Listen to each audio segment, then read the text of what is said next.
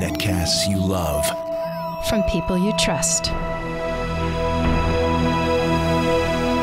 This is Twit. Hi, this is Leo Laporte, and this is my Tech Guy podcast. This show originally aired on the Premier Networks on Saturday, September 8th, 2018. This is episode 1521. Enjoy. The Tech Guy podcast brought to you by Slack. Slack is a collaboration hub for work that makes sure the right people in your team are always in the loop, and key information is always at their fingertips. Learn more at slack.com.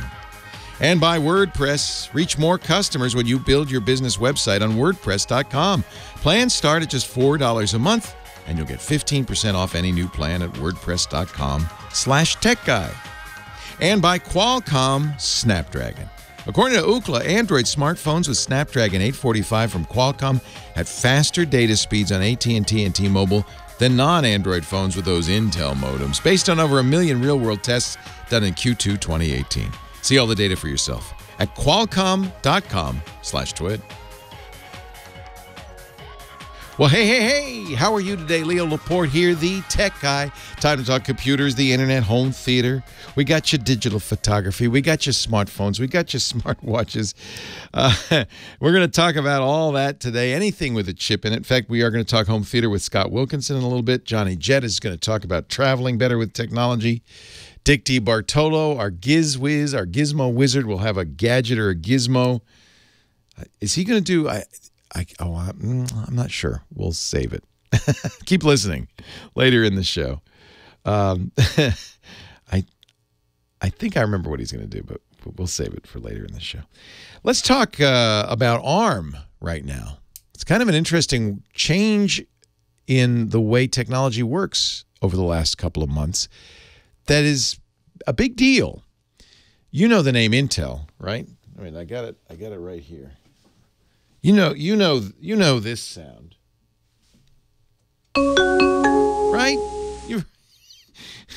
You know that sound. Intel Inside. There are even stickers on your computer. It says Intel Inside. For the last 20 years, maybe even a little bit more, it's been powering. Let's see. I guess Intel powered the first IBM PC. That was 1981. So yeah, almost 30 years. Intel has been powering personal computers. Apple, for a long time, didn't use Intel, but even Apple went to Intel computers, Intel processors a few years ago. They were just totally dominant. And if you go into a network operations center where all the web servers are, they're all running Intel. You know what's not running Intel for the most part? Your smartphone. Nope. Apple has their own chip design. Android has its own chip design. They're both based on something that's not Intel called ARM. Are you familiar with the ARM microprocessors? ARM is a weird company, an interesting company that doesn't actually make chips. They design chips. Originally, ARM was called, and it was, believe it or not, I don't know if people remember this, the Acorn RISC machine, because ARM was first used in a little computer sold in the UK called the Acorn. British computer manufacturer, Acorn Computers, they developed the RISC architecture. RISC is a different kind of chip design from Intel's. Intel's chip design is CISC. The C in CISC stands for complex. Literally. The R in RISC, spelled the same way except for the R, stands for reduced. It's a reduced instruction set computer versus a complex instruction set computer. For a long time, CISC ruled the roost. It was faster, more powerful. Yeah, it used more energy, but you could do so much more with it. And that's how Intel kind of dominated. Intel and secondarily AMD, which also makes CISC chips. Meanwhile, in the 80s, ARM was using RISC chips for low-powered computers like the BBC Micro, which was a lot of people in the UK's first computer. It was a very simple, low-power computer, but it was their first home computer. They didn't need a lot more.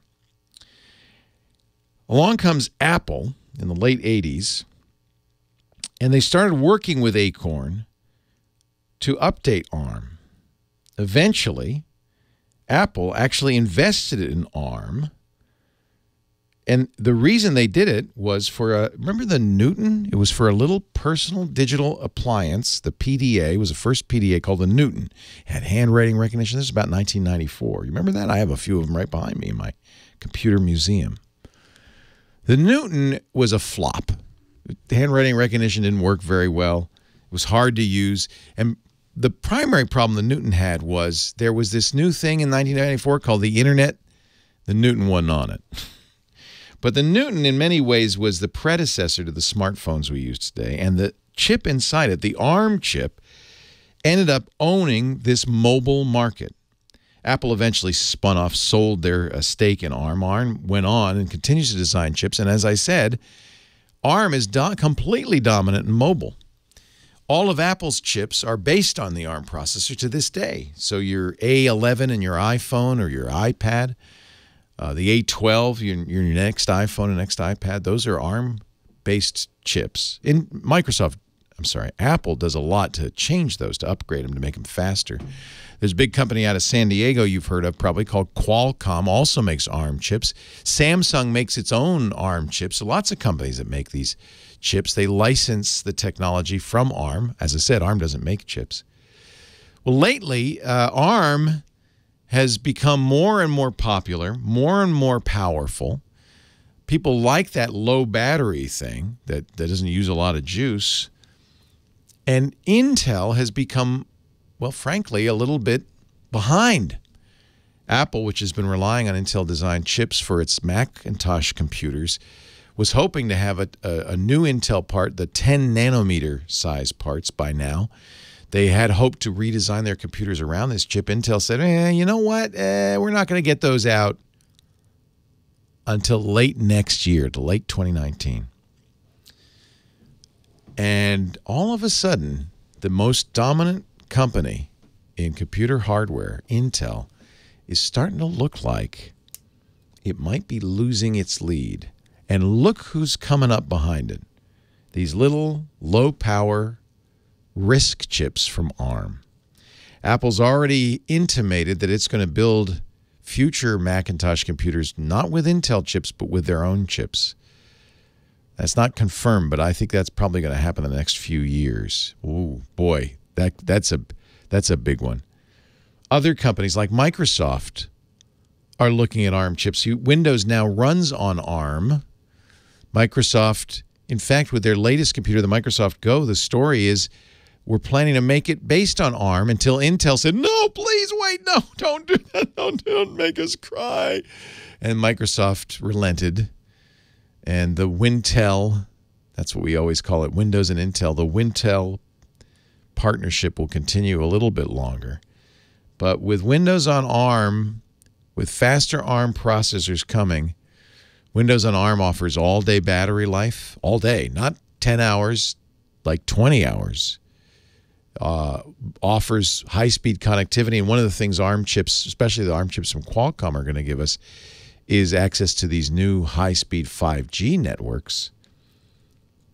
They're starting to look like, maybe this horse race is starting to change. Maybe Intel's starting to fall back a little bit. Maybe ARM is starting to come on strong.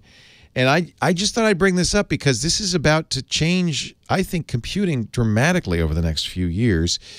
You're already using ARM chips, but on low power, battery-powered portable devices.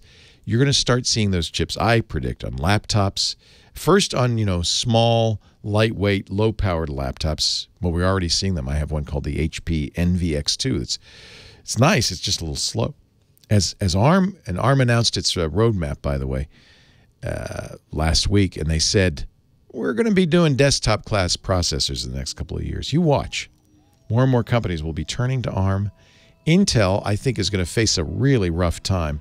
And you know what? I think it's going to be good for consumers for a couple of reasons. The pressure is on Intel to innovate. That's good. Prices will drop. And we may get some new features, like all-day battery life. I like that. All right, I want to go to the phones. Leo Laporte, the tech guy. Leo Laporte, the tech guy. Let's get to the phones. Time to take some calls. Starting off with Steve. He's on the line from Arden, North Carolina. Hello, Steve. Hi. Hey, thanks for hanging on. I appreciate it. Yeah, I stayed awake. Oh, it's easy at the beginning. It's the end of the show where it takes a little more effort. What can I do for you? Well, I have a number of computers, and I'm a retired fellow who likes his computers. I generally work in Linux. I nice. have a number of different laptops. One's a Chromebook, one's a small Lenovo, one's a smallish Fujitsu. What I'm missing is, I notice as I get older, that I'd like to have a backlit keyboard on my next laptop. Oh, I'll tell you what, every laptop, it has to have a backlit keyboard or I'm not going to buy it, because I like to compute in bed, in the dark. And the backlit keyboard means I can see the keys. There you go. And I'm just wondering if it's just basically pick any one, they're all the same, or if some are really better than others. Do you think, now I often will buy Windows laptops and end up after the first year putting Linux on them. You know, that as they kind of age out, I put Linux on them. Do you think you're going to run Windows or Linux or maybe Mac? What are you going to do? Well, I haven't done Linux on a Mac. That's tougher. And I know Mac is based on... it's BSD. It's a Unix. Yeah. Which is a Unix family. And we've had an iMac in the past, and we have iPads. But I think I'm primarily thinking of myself as running Linux, whether on a Mac or on Windows. And I'm just narrowly looking at, if I look at a new machine, should I have specific questions about the backlit keyboard? Right. Almost all laptops now have backlit keyboards. It's usually the exception that doesn't. But I agree with you. That is one of the things to look at. It's almost the least important compared to things like memory, processor, hard drive. And if you do want to run Linux on a machine, it's important to consider how easy it's going to be to put Linux on it. I'm going to say my recommendation to you, I think you've earned it, you deserve it, is a very nice Lenovo ThinkPad. They are all backlit. They're very nice hardware. As long as you get the ThinkPad line, I wouldn't go with the low-end Lenovo's, but the ThinkPad line, you're probably familiar with ThinkPads. They've been around for a long time. IBM created them originally. They're built to last. They're easily upgradable and modifiable. You can often change the trackpad, the keyboard, even the screen. It's easy to do that, to add memory, to change hard drives or add hard drives. And most Linuxes work really nicely out of the box on ThinkPads. That's because a lot of ThinkPad users are Linux developers.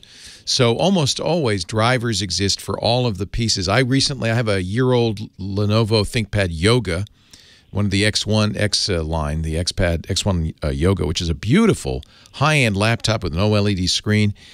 And I have enough Windows machines. I thought I'm going to put Arch Linux on this. I want it to be a Linux box, and I was blown away by how easy the install was, and how clean it works. Everything works 100%, including the keyboard backlight, the keyboard button. You know, the function key space to turn on the backlight and change the level. Works right out of the box. It's hardware based, so Linux works fine with it. The only thing that doesn't work is the fingerprint reader. And I'm not surprised, because that's a security device and probably is proprietary software, and as a result, there isn't a driver for it. But ThinkPad is a great Windows machine, and it's a great Linux machine. Yeah, well, I agree with you in a sense. In the distant past, I've used ThinkPads, and but my question really is, does that amount to saying, when you say that the backlight is the least important part? Well, it's not to you. There really aren't any differences to look out for, or specs to inquire about if you get it depends on what you're doing.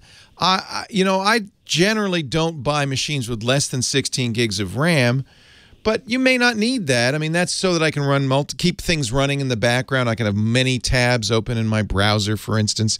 I often will have my browser open with a number of tabs, my email program running in the background, the programming environment I use running in the foreground.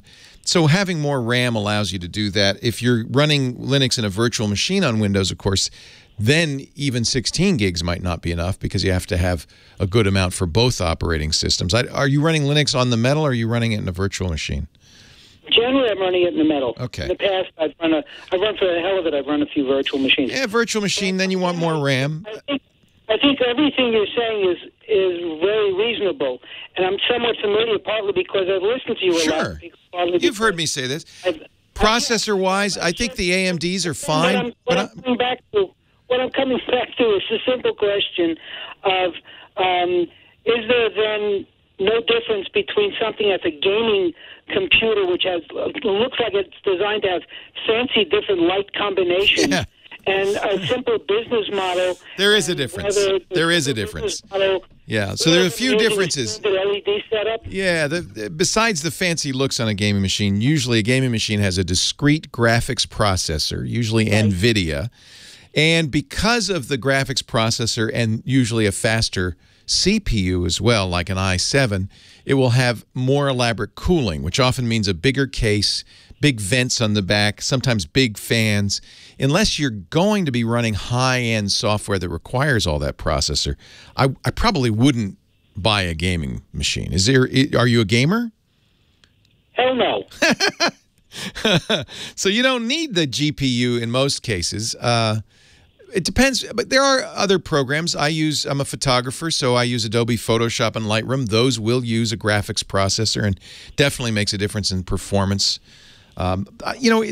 Deciding what components to add on a computer really requires some thought about how you're going to use it. For instance, nowadays, Intel, because they couldn't get much faster than 4 gigahertz, solves that problem by having multiple cores. So they have dual-core, quad-core, even 6-core laptop processors. Adding more cores means it can do more things at the same time, but often means it has a slower clock speed for any individual core. And since most of what you do requires only one core, sometimes it's better to have fewer cores and a higher clock speed than it is more cores and a lower clock speed. Does that make sense? Right. Well, there are other questions that I might raise, but I mean, when I said what my question was, I didn't want to intrude and take other ones. Well, it's fun to talk about. So that some of the AMD with a graphic chip kind of integrated, or with the Vega, a combination. That's an interesting. Intel now makes this weird hybrid processor with AMD graphics built in. That's going to be better than the Iris Pro graphics, for instance, that Intel offers on the chip, but not as good as a discrete GPU. So but again, you have to think about, do I need a graphics processor? Am I going to be using software that requires a GPU? There's no point in spending money on a GPU and all the associated problems with heat and so forth, unless you're going to use it. Same thing with clock speed. So it's a very personal decision. But the good news is, in the PC world, there's an infinite number of choices. Leo Laporte, the tech guy. Sorry, I had to finish up there, but and he did too. Any laptop above a certain price is going to have a backlit keyboard. That's kind of a standard in anything. Somebody in the chat room said over 1,000. Yeah, even I mean, I have Chromebooks with backlit keyboards at $300. So just check and see. I was blown away by how well the Yoga works. I put Antergos on there, which is a Arch installer that does all the fiddly bits for you, and it just recognized everything worked right out of the box. It was amazing. It's one of the nicest Linux computers I've ever owned, and it should be at that price. Leo Laporte, the tech guy. It's time, my friends, for Scott Wilkinson, our home theater guru. Scott is editor at AVS Forum and helps us understand better how to get a big screen TV, how to get surround sound, how to get the best sight and sound out of your home theater. Hello, Scott. Hey, Leo. Always a pleasure to see you today. Always happy to be here. Now, Scott is a certified television calibrator. Am I right? Indeed. Yeah. That's correct. I got my training from THX, the company that everyone knows very well for that famous weird sound at the beginning of some movie. Right, exactly. Yeah. Exactly. That was a very poor. This, as you can see, this radio show is not THX. But there are other certification groups as well, right? There are two main ones. THX is one. The other one is Imaging Science Foundation. And I got an email recently from Chris Hernandez, who says that he's building a home theater and he's got a projector, a BenQ 1080ST, which is a 1080p relatively low-cost projector, and a 7.1 in-wall speaker setup and a Onkyo receiver and so on and so forth. He hasn't calibrated the BenQ yet, and we're talking about video calibration here. He's been watching it out of the box, and he says it looks great, but I know it could be better. So I want to calibrate it or have it calibrated. So I want to get a THX or ISF certified tech to calibrate the projector, but he's not been able to find one other than at Best Buy. And he doesn't really have a lot of confidence. You say that, Best Buy, as if they're not a good place to go. Well, I have to tell you, if I implied that in my tone of voice, I apologize. No, it's okay if that's what you think. I have no. Actually, ISF has a contract with Best Buy to train their calibrators. Oh, good. All right. Well, that's a good sign. It's not a bad thing necessarily. Now, if somebody didn't, do well in the calibration class, that's one thing. But you don't want the C student. You want the A student. You want the A student, right? Exactly. Well, I had Scott and our friend Robert Heron of Heron Fidelity do my last TV calibration. So I think I had 2 A students. You did. Calibrating. I passed pretty well with that class, and I'm sure Robert did as well. They have to have some hardware, right, to do this? This isn't something you just do by eyeball, right? No. Yeah, that's one reason why you probably want to hire somebody, because you need a meter, either a colorimeter or a spectroradiometer, to measure the light coming off the screen in terms of brightness and in terms of color. And you need some software that will take that data and interpret it and give you information in a form that you can understand and say, oh, the white is too red, so we have to remove some red from the white, or whatever it happens to be. And so that takes training, and it takes equipment, and it takes software. Okay. Now, he was wondering whether or not, well, he didn't know how to find a certified calibrator in his area. And the good news there is you can go to imagingscience.com for the Imaging Science Foundation, or to thx.com, and you can go to their, I think on THX it's dealers, might be that way on ISF as well, and you can find people in your area. Just enter your zip code. Oh, good. And you can find people that have been trained and certified and can come over and do it. Now, that will typically cost you several $100s. At least $250, $300, maybe more, depending on how much you want them to do. If you have a high dynamic range TV, that's going to cost more, because they're going to calibrate standard dynamic range and high dynamic range. And so that's obviously going to take longer. So that's, if you want to have somebody else do it, that's the way to do it.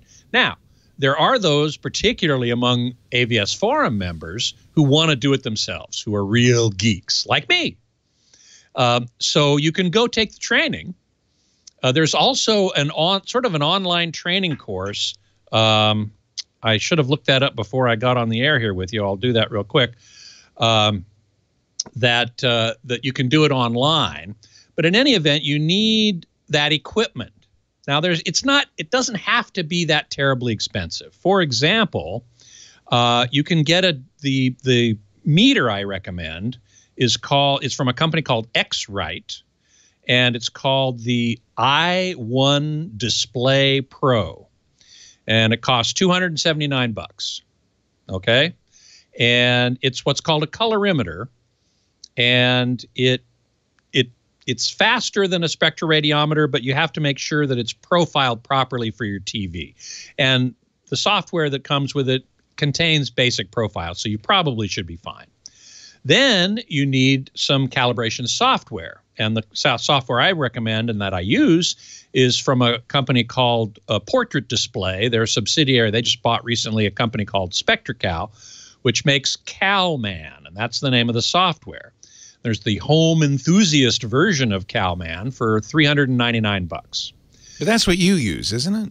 It is. Yeah. It's exactly what I use. Yeah. And it gives you all the capabilities you need to calibrate your TV yourself.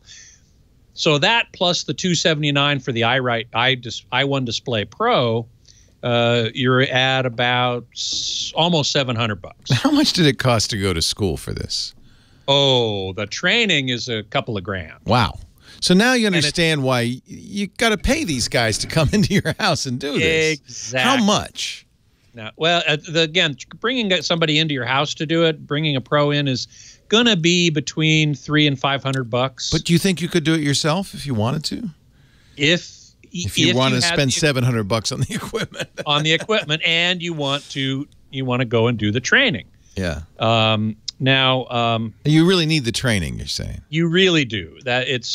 It is not a simple, obvious thing. You really need to know what you're doing. Because I've looked, and we've talked about this before, but I purchased the discs. There are a number of different calibration discs you can buy online, and eyeballed it, and is this the what's the darkest you can see, and things like that, and is this white, and and so that feels like it gets me pretty close, or does it? It does, and that's very important. If you buy a disc like Disney Wow or Digital Video Essentials HD Basic. That's the one I have, Digital Video Essentials, DVE. Yeah. DVE, right. And you set your 5 basic user controls. You don't need training for this. Disney Wow will take you through it step by step. Yeah.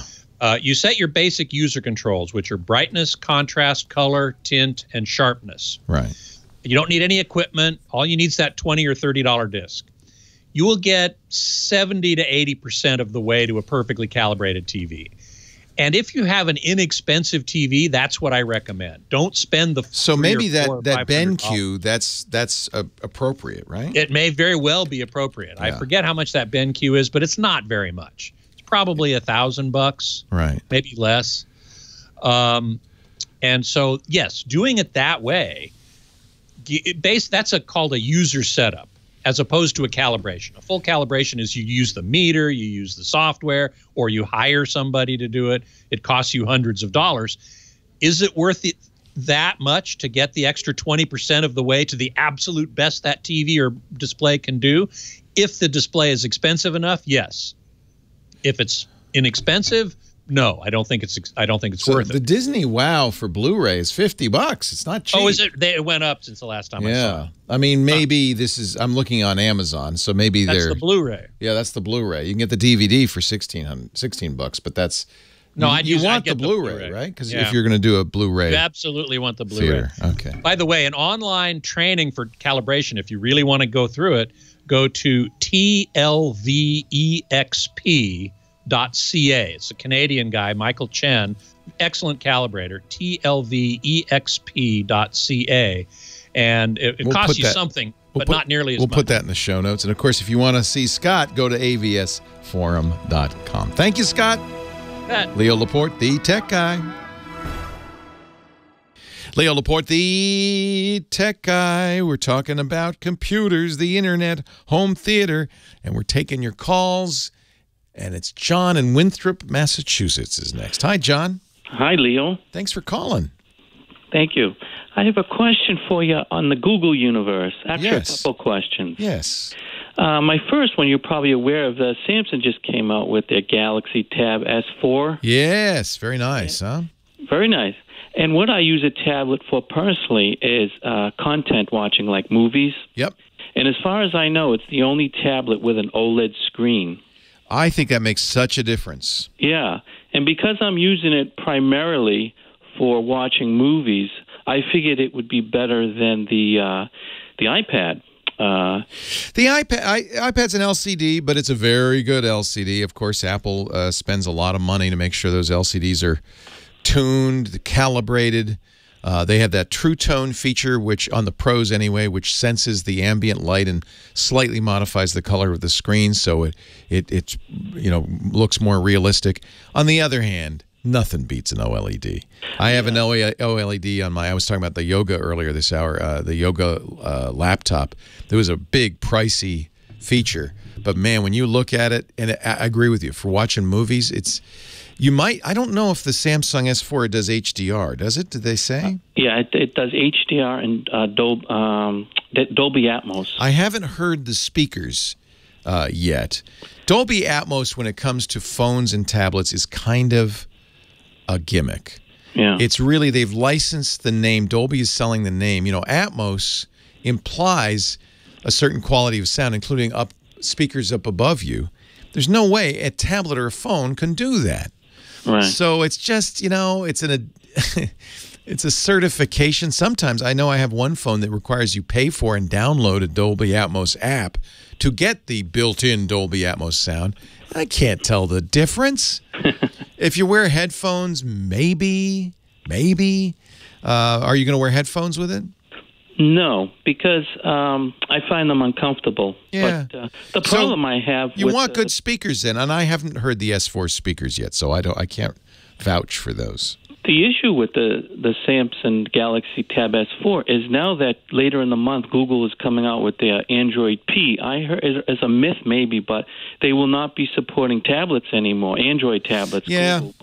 Google stopped making the Pixel C that was a very nice tablet, but the problem was that Android and tablets don't really go together very well. None of the apps really support that larger screen. I think the S series, the Samsung S series, has really been very good for Android tablets, and I think also the fact that they're now allowing Android apps on Chrome OS, on Chromebooks, means that more and more Android developers will think of screen size as unpredictable, and so will do the right thing, make their app work on a variety of different screen aspect ratios and sizes. So my sense is that the tablet world will get better for Android, whether Google supports it or not. So when you buy a Samsung device, you're really buying Samsung's version of Android. You're not buying Google's version of Android. So I wouldn't worry about that too much. Samsung is making these tablets. They're clearly committed to this category. So they're going to make sure TouchWiz and the Samsung interface work well on tablets. I think they do a pretty good job. You know, I mean, at that price, they're the same price as an iPad. Yeah. At that price, you know, the difference is in the iPad that there is huge support for iPad, and the software variety on iPad is amazing. And because iPads sell so well, and there's so many out there, especially compared to Android tablets, there is better tablet support on iOS, I think. And you don't think the new iPads coming out will be shipped with OLEDs, do you? That's an interesting question. You know, the OLEDs are made by Samsung and LG, so Samsung has had OLED screens on their phones for a lot longer than Apple has, for instance. I don't know what Apple's going to do when they announce the new iPads, and so I just don't know if they'll be OLED. They have them on the iPhone 10 has an OLED. Yeah, it's the first OLED Apple's ever used, and they buy them from Samsung and LG. So, you know, they're trying to get other companies to make them. My guess is no. Apple's position is no, our LCDs are great, and they are. They really are. Have you seen them side by side? I haven't. I have, as I said, I have a Lenovo ThinkPad with an OLED screen, and it definitely. So OLED, it's interesting. OLED isn't as accurate, maybe. Okay, because it tends to be, especially the way Samsung tunes their OLEDs, they tend to be overly saturated, overly rich. They want to emphasize the poppiness of the screen. I love that look, but I'm a filmmaker might say, well, that's not true to my design. I don't know. I think HDR is going to make a difference, and OLEDs can really do that. The darkest darks and the difference between the darkest darks and the brightest whites is dramatic, and I think that's going to make a big difference all by itself. So I can, if what your number one issue is, I want the best screen, get the S4 for sure. Yeah. Will you have a review model? Yes. Yeah. So we'll tell you, but that may be not till when I get back from vacation. So I'm thinking maybe October. Yeah. So don't wait, just get it. Go look at it. You'll be able to look at it a lot of places. Yeah, it comes in white too, which I like. Yeah. I mean, software. It depends. If you said, "Look, all I'm going to be doing is watching Amazon Prime and Netflix," then you don't care if the software is better on the iPad. I don't care. Right. And I think it comes with DeX too. You know that desktop. Yeah, that's kind of an interesting thing. So DeX is a little puck that allows you to hook up a full-size screen and keyboard to it. But again, Android's not really tuned for that kind of stuff. So Samsung has done a lot to make it work. I have a DeX, which I use with my S9. And I used it with the Note 8 before it. It's interesting. It's not quite Chrome OS, but it's a selling point. I just wanted to bring up this last point before I let you go. Sure. On the caller before me. You kind of answered my question, but I just want to review that sometimes it's better for a processor to have less cores at a higher base clock than That's more right. cores. Well, the Acer makes some fabulous Chrome OS devices, and they have a new device, the CXi3, which is the most powerful Chrome OS device you can buy. It's going to come with an i7 quad core. Whoa! 16 gigabytes of RAM, DDR4. So this is a desktop. They call it a Chrome box. Right, and this is the i7. It's the 8th generation Intel. I think that sounds amazing. I don't know if you need all that processor for Chrome OS. Well, I was thinking when the Linux apps start going on. Yeah. Maybe you would. That's how much are they charging for the CXi3? The CXi3 is $759. Yeah, so it's like a computer. Yeah, and the CXi3 with the i3 8th generation is a dual-core 2.7 gigahertz. See, I think that'd be plenty. Yeah, with 8 gigs of RAM. That'd be plenty. RAM is important on Chrome OS because you're going to use Chrome, which is a pig, and every tab's going to take RAM. So I have noted that Chrome OS on 4 gigs is a little bit sluggish, much better with 8 or even 16. That would be my recommendation. Leo Laporte, the tech guy. Leo Laporte, the tech guy. Let's see. Let's take another call before the top of the hour. On the line here, line 2 is Ron in Downey, California. Hi, Ron. Hello, Ron. Do Ron. All right, I'm going to put Ron on hold because I think it happens sometimes. He fell asleep. So we'll let's see here. I have to push this button, and then magically he goes on hold. It's all right. We're going to take a break anyway for news at the top of the hour. Johnny Jett coming up next hour, our travel guy. And yeah, we'll do another one of those. I don't know if you heard this last weekend. These bits we're doing with my friend Adam Fisher. His book, Valley of Genius, is interviews with some of the most important people in Silicon Valley history, some of the pioneers and even some of the more recent people. And he's going to come back and we'll have some more audio from us, from a Silicon Valley guru, genius. That's coming up too. A lot more fun and a lot more calls. Leo Laporte, the tech guy. And don't forget the website. We put all the answers, all the links at techguylabs.com.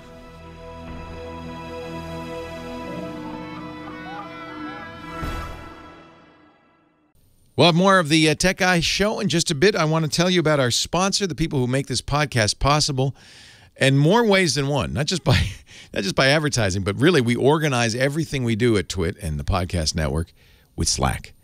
I love Slack. Can I say it out loud now? So for a long time, we were a HipChat house. We use all the Atlassian products. And when I heard that Slack bought HipChat, I was jumping for joy. I said, finally, I can use Slack again. We'd used it for a while when we were doing our website, and I fell in love with it. It's clean, it's easy, it's fast. It integrates with all the tools we use, including Atlassian Jira and Confluence. We use that with our Google Apps. We use those heavily. It all works. Slack is the way to, it's better than email. It's the way for teams to work together. It's a collaboration hub for whatever work you do. With Slack, the right people in your team are kept in the loop. The information they need is always there. Teamwork on Slack happens in channels, letting you organize conversations and information around projects, offices, and teams. You know, we have Slack teams for editorial, for ops, for each show. It's a great way to stay in touch with each other. You know who else is happy about this? Megan and Jason. They were using Slack behind my back because they like it so much. Now they can come out in the open and say, yeah, we like Slack. Everything you need to get work done is in one place. It's faster, it's easier, especially if, like me, you're not always in the office or are on vacation, as I am now. It connects the tools and services and the information I need all in one place. It's easy to use. I have it on my Android phone, on my iOS phone. You can use it on the desktop. And we use so many tools that integrate easily with Slack. Over 1,000 apps work with Slack. It really is the premier product in this category. You don't have to search through emails for that one follow-up or multiple systems to find what you're looking for. Your entire workflow is there in Slack, including Jira, Salesforce, Zendesk, Google Drive, and much, much more. We use Panopto with this. We use a ton of stuff with integrated into Slack, and it's great. With mobile apps, You can always pick up where you left off no matter where you are. Your team is just better connected with Slack. Learn more at slack.com. We love them. So glad to be in the Slack family. Slack.com. We thank Slack for their support. Now back to the show. Leo Laporte, the tech guy. Hey, hey, hey. Time to talk computers, the internet, home theater, digital photography. We talk about smartphones, smart watches. Don't ask me when the iPhone event will be. I don't know. I don't know. Probably Wednesday, right? Right? Yeah. But we can talk about anything else. In fact, on the line right now, joining me on the line, Paul in Sun Valley, California. Hello, Paul. Hello, Leo. How are you? I'm great. How are you? Good. I've got a two-part question I'm hoping that you can help me with. The first is I use DSL reports, and I check my speed and everything, but there's a grade that I always get an F on, and that's buffer bloat. Me too. I always get an F on buffer bloat, too. What is it? Yeah, you can pretty much ignore it. So here's the problem. Router manufacturers, when RAM got fairly cheap, there's a buffer in your router in fact, your computer's full of buffers. The whole idea of a buffer is it's a little storage pool that when stuff's coming in, it stores it there and then passes it along, and that gives you a little resiliency if the connection is wonky or whatever. There's a buffer, a small RAM buffer in your router. And the problem was when RAM got cheap a few years ago, router manufacturers thought, oh, we'll just put more in. That's the buffer, and it got bloated. By putting more in, they actually made your traffic slower because the size of the buffer actually screwed up things that were making assumptions. It's complicated. You can actually Google buffer bloat or read the Wikipedia article. It's a fairly high technical thing. In my opinion, overrated. And modern routers seem to I love this DSL speed report, DSL or broadbandreport.com, and do the speed test. It's the best speed test out there. It's very good. But I think that you can ignore that buffer bloat. Okay, because they tell you to buy a router called Q router. Well, that's just an ad at that point. Do they really? They say, oh, you need to replace your router with a Q router? Yes. No, that's just an ad. That's unfortunate. I'm sorry to hear that. I'll have to go check the website. There are plenty of low buffer bloat routers out there because once router manufacturers learned about this, it's an interaction with the way TCP works and the size of the buffer. I noticed nobody's shrunk the size of the buffer, but there are other things that they can do. If you want a second opinion, there's a really good program I recommend that will not try to sell you something called Netalyzer from ICSI. This is a study going on at the University of California at Berkeley. Netalyzr. You can Google it. It's the only negative is a Java app. So if you don't have Java installed, and I, by the way, don't recommend you install it, but if you happen to have Java, you can run this thing. It'll give you a much more accurate representation of what's going on with buffer bloat and other things. I rarely get anything better than a C or a D on any of my excellent routers. I think it's overblown. The buffer bloat is bloated. Okay. And then can I have time for a second? Sure. Yeah. Okay. I've got a program that needs Windows 7, and I upgraded to Windows 10 already. Is there a reputable place that I can buy a good copy of Windows 7, preferably, still in the box? There is so this program will not run at all on Windows 10, it says. Yeah, correct. Is there still a compatibility mode? Is there a way to right-click on the icon and say, run as if you're in Windows 7? Sometimes there is, and that will... It merely tricks the computer. So what happens is, very often, the program will run fine in Windows 10, but it was written before Windows 10 came out. And so the program says, well, if it's less than Windows 7, don't run. But it gets confused by Windows 1.0. And it thinks that Windows 1.0 is less than 7 somehow. And you can ignore it. So the compatibility mode basically tricks it. Windows 10 compatibility mode. Let me see how you turn this on. If you hit the Windows key and you search for Run Programs Made for Previous Versions of Windows, just type the first few letters of that. You'll find a control panel, the Program Compatibility Troubleshooter. See if you can get that Windows 7 program to run. That would be by far the preferable thing to do. And in most cases, all it does is say, yeah, I'm Windows 7, yeah. And the program goes, oh, fine, and runs. Because it's not that it's incompatible. It's just that it's not checking properly for Windows 7. If you really do need Windows 7, you asked an interesting question. Where can I get, what's a reliable source? The only really reliable source is Microsoft.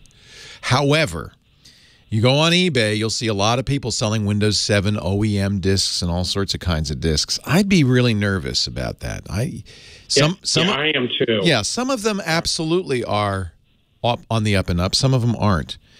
Newegg let me just see if Newegg's still selling OEM versions of Windows 7. They were for a long time, and they're certainly reliable. Yeah, they still sell Windows 7. It's not cheap, but $99 for Windows Home Premium. That's not too bad. That's the cheapest one I see there. And since you're getting it from Newegg, you're safe. It's the OEM version. Actually, what's happened, it looks to me like what happens here is that they give you a serial number and then you download it from Microsoft, which would be the safest way to do this. It means you're not getting the discount you'd like. If you look on eBay, I'm sure there's $30 and $40 versions. Yeah, but I don't want to take a chance. Yeah, I don't blame you. So first try to see if the compatibility checker will fix the problem. That's the best thing to do. Okay. That's the ideal thing to do. In almost every case, it will. I can't think of a reason why a program would run on Windows 7 but not run on Windows 10. There are very few things Microsoft lives and breathes and dies for. Downward compatibility with what they call legacy software. That's all it cares about. They do everything they can to make sure your older software will run on newer versions of Windows.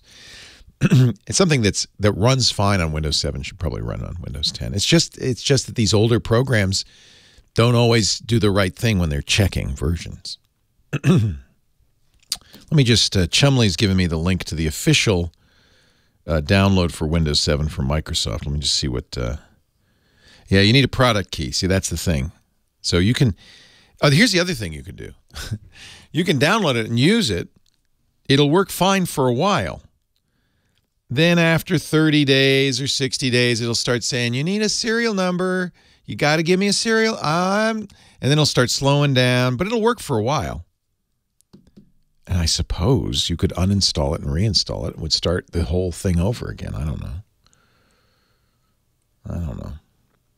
Yeah, eBay has Windows 7 for $35, but look at the reviews of the seller, you know. I mean, a lot of times what happens is that these are disks that were included in a PC or something and never used. What you really want to worry about and watch out for, there's two things. Obviously, the big one is malware. But most of the time, if that's a disk with the Windows hologram and everything, it isn't dangerous. The serial number, though, might have already been used. And that's really what most often I think happens on eBay. You buy the disk, they can sell the disk, but the disk is useless to you without a serial number. You install it, it says, oh, I see the serial number's on the disk. You enter it in, it says, no, this has already been used. That's the more likely scam. Not malware, just, hey, you can't use it. It's already been used. So you may have to spend the $99 if you really need to run Windows 7. I do that. I buy Windows. I periodically will buy the old version of Windows for virtual machines. 8888 Ask Leo. Leo Laporte, the tech guy. Hey, we're going to get some more calls in just a bit. Hey, Leo Laporte, the tech guy. We go back to the phones, line 3. Stuart, somewhere in Southern California. Hello, Stuart. Hello, Leo. Thanks for calling. Long-time listener from the screensaver days. Wow, that's a viewer. Nice. Yes. Yes. The old 20-year-old now Tech TV show we did. I am an old man, I tell you, 20 years ago. I wasn't a young guy when we started it. But it was a lot of fun. You know, I talked to somebody the other day, and I wonder if this is your experience, who watched the Screensavers, who said, I think he was in a small town in the Midwest, and he said, it was just great for me in 1998 to know that I wasn't the only geek in the world. Exactly. It was early enough that, you know, you didn't... Nowadays, we all know there's plenty of geeks in the world. Some of the richest people in the world. What can I do for you?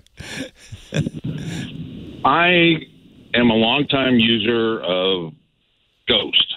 Norton Ghost. Man, they don't make that anymore, do they? And I know they don't make that anymore, even though I have an old copy of it. Wow. I don't throw anything away. There's a blast from the past. But I have a Lenovo laptop that I need to make a bootable hard drive with my new solid-state drive. Okay. And I need to know where to go with that.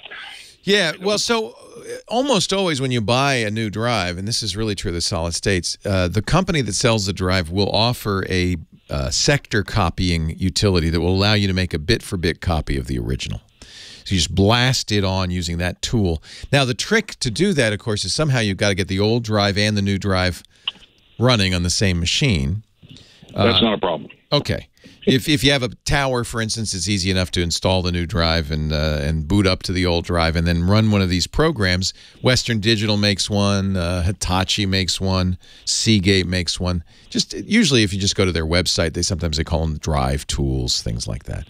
And you don't have to buy anything. And it's a little different than a Ghost utility because you want to copy everything, including the master boot record. You want to basically a sector by sector copy that doesn't pay attention to the file system or anything. It's just saying sector 1 on this drive, sector 1 on that drive, sector 1 on this, 2 on this drive, sector 2 on that drive, that kind of thing. That's how you get a bit-for-bit copy.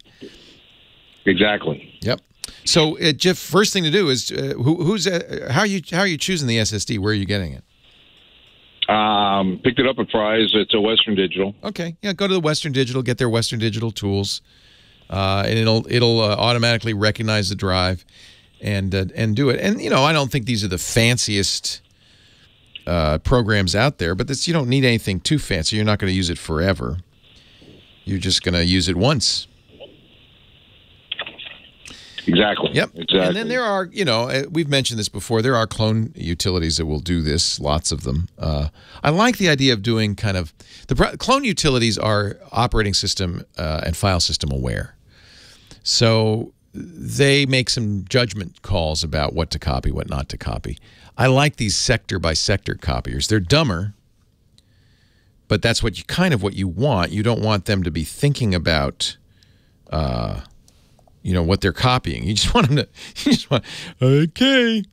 I think if you go to support.wdc.com, you'll see a link for the Western Digital Drive utilities. I think that's what you need.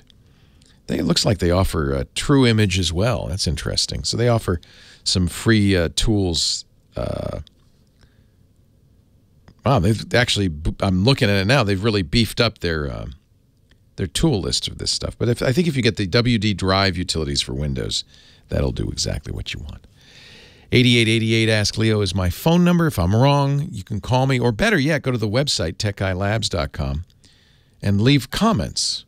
The site is free. It's open to anyone. It's got a great search. And we put that comment section up there for precisely this reason, because yelling at the radio is so ineffective. Line 1, John, Dana Point. Leo Laporte, the tech guy. Hi, John. Hi. I have a Lenovo Flex 5, and I went ahead and changed the pin on it. I inserted special characters into it, thinking that if they didn't like it, they would refuse it. That it did accept it, which is surprising because I thought they would have it set to reject anything but numbers. Yeah, one would think. But they didn't, and it has flummoxed everything. Oh, no! Now it refuses. It insists on having a PIN, which it won't accept. It refuses to let me use my registered fingerprint or my password. So you can't use your Microsoft? Did you set it up with the Microsoft account in the beginning? Yes, but I can't do anything. It will not accept that. It gives three options on that. Use the PIN, the registered fingerprint, or the password, none of which they will accept. Oh, boy. Now, usually there's a recovery option on that screen that says log in to your Microsoft account for recovery. It doesn't offer that. It doesn't offer that.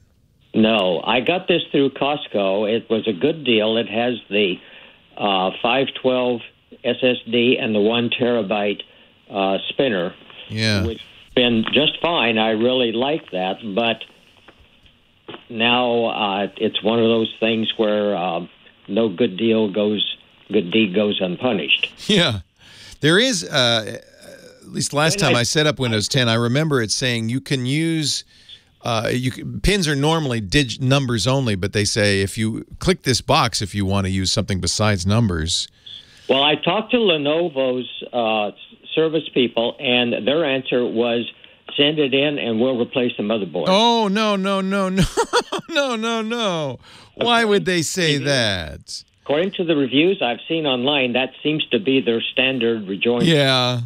Oh, boy. No, you should be able to. Have you tried completely shutting it down and logging from the beginning? Yeah. Logging, and it still says those are the three options. They don't give you an option to use your Microsoft account because normally that's the recovery system. We'll log in with your Microsoft account and you can reset all of this stuff. Unfortunately. I think Lenovo's answer is wrong, but I don't necessarily have a better answer for you because I'm baffled that you're not seeing this option to do something else. Well, I do have it backed up. That's the good news. Oh, good. All right. But I really don't want to nuke it if I don't have to. No, I don't think you do. This is an interesting question. And I'm not even sure if I could even do that, given the fact it won't let me log in. So I don't think Lenovo's done something dumb. I am befuddled as to why they wouldn't. Yeah, this isn't. Well, it's not normal behavior. I've never seen this happen. If you couldn't remember the PIN, it should say, recover by logging into your Microsoft account. I'll be honest with you. I don't know what's going on here, and I don't have a fix for you and only have a few seconds before we have to take a break. Okay, quick question. Is there a way I can go ahead and reformat the drive? Hang on a little bit. We're going to take a break, and let me see if I can help you off the air. Leo Laporte, the tech guy. Yeah, because I don't want to leave you hanging on that. Frustrating. That is, yeah, and it doesn't seem right. Especially since Lenovo didn't. I mean, why didn't they check the attributes if they want only? Right, they shouldn't let you enter something you can't use. That's basically and like any smart monkey, you thought, well, I'm going to see what happens. Well, my point was that if you use the equivalent of a dictionary attack on a PIN, you only have 10 numbers, and if you let somebody crank away on it long enough, So who expects a special character in a PIN? Can you, I think, if you had another computer and you could, do you have another Windows PC lying around or can you use somebody's? Yes, I have an HP DV6. Okay. Which Log into that Windows account. I presume you use the same Windows account for both machines. Correct. So log into that Windows account on the HP. Do it on the web. I'm not sure what you mean by that. So you go to Microsoft.com and you can sign into your Microsoft account. Microsoft account on the other one. Okay, sure.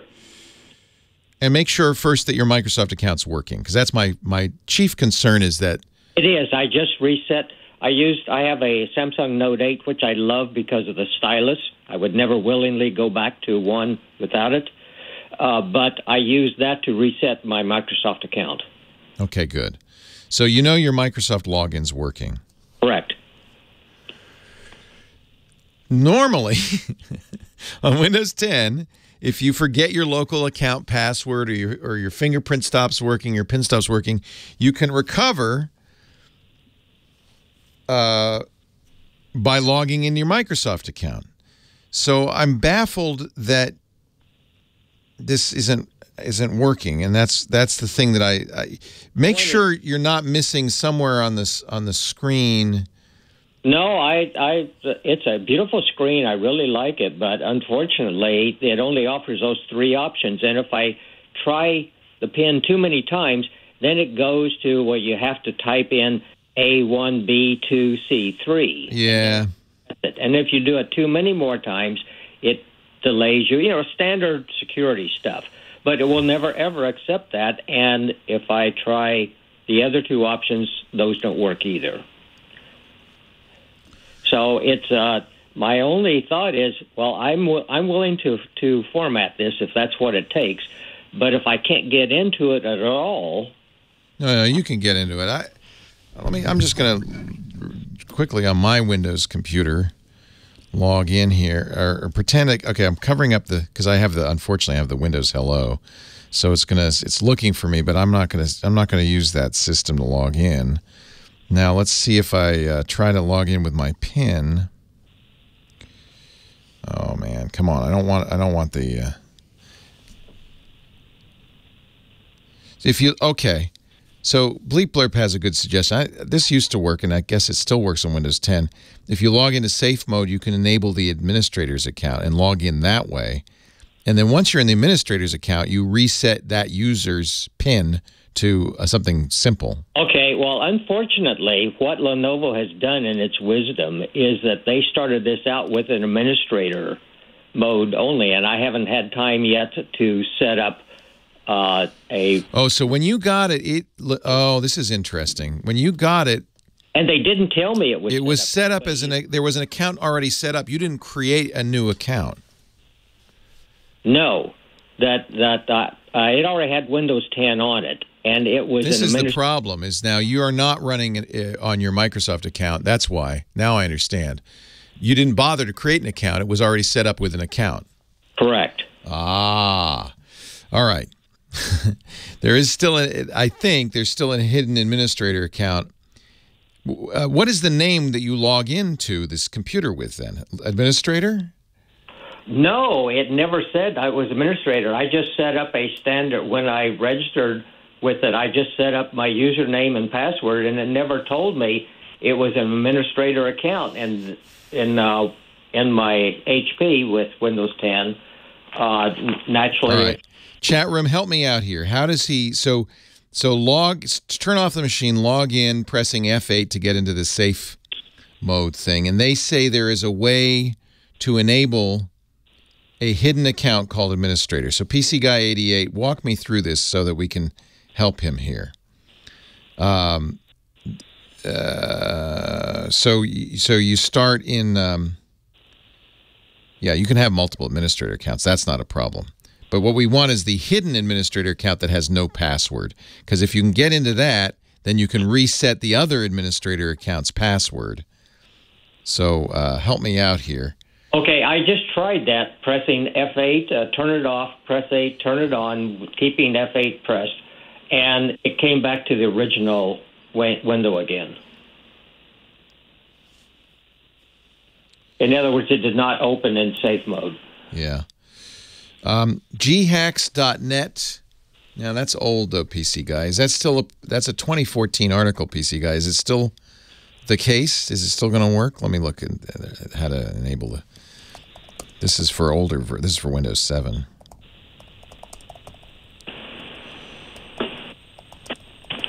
If you're on the line, still hang on. I'm going to take some more calls in a second, but I'm just trying to. I very much appreciate it. Yeah, sure. So if you Google how to enable the hidden administrator account, if you Google that, you can. How To Geek has a good article on it. This is probably the right one. First you'll. This is not good. See, the problem with going online and researching, you have a lot of people putting stuff on there that don't know. I know. How To Geek is reliable. How do you separate the wheat from the Yeah, I know completely, but How To Geek is reliable. Okay. However, the way they're describing it requires you have access to the command prompt, which you don't have. So in other words, this is something you would do before you lose access to the system. I do have my recovery USB I made before I ever started any. Oh, all right. Well, that also has a password recovery built into it. Run that. Boot to that. Okay. And there is a password recovery routine in that. Okay, I didn't know that. Yeah. If you've got that, I think you're okay. Okay, I looked at that and I thought, well, if I nuke it, I can just go ahead and recover it that way, plus my backup. It's more than a bit frustrating that Lenovo would It's very odd. Yeah, and they've done something strange to this system. I think everybody should get online and yell at Lenovo. Yeah. I buy their ThinkPads only. I don't buy any other of their machines because the ThinkPad group is an independent group, and they would never tolerate that nonsense. Well, believe it or not, in their system, this is listed as a ThinkPad, not a ThinkPad. Oh. It's really puzzling, but there you are. Yeah. I'm sorry. I don't have much of a solution for you. I apologize. Okay. How about half a stick of dynamite? You shouldn't have to change the motherboard unless they've put a firmware lock, a password to lock. I think that's what whoever you were talking to didn't understand what you were asking. If you had a lock on the firmware, password on the firmware, and you'd forgotten it, then you'd need to do something more extreme. But all you've forgotten is your password to your account. Yeah, well, there's one other thing that may have some function on this. I don't think it has anything to do with the password, though. But the charging on this system, even when it was working, and I would put the cursor on the little battery indicator, they connected but not charging. And that was maybe what they wanted to do to replace the motherboard, too. No, that's normal. It just connected but not charging means there's not enough juice coming from that. Well, it works just fine on my. This is using their adapter on a plug-in straight into the wall. Maybe that is an issue. Yeah, that's not. Their adapter should give you enough wattage to charge it, obviously. Right. I wish it was a longer cord like the HP DV6 did, but there you go. Yeah, I mean, if I had access to the machine, I think we could probably fix this. It's hard for me from a distance to figure out exactly. Can I ship it to you? The chat room seems to have a lot of suggestions, but I think there's a lot of questions as well. Get into safe mode first. Yeah, that's the problem. If it won't let me, the safe mode... It should let you, unless there's some other password protection. I'll go to F8, press and hold down Well, F8. let's see. Let me see where safe mode... Lenovo. And that doesn't have any effect. It just comes back to the same. It's Windows 10, right? Right. 64.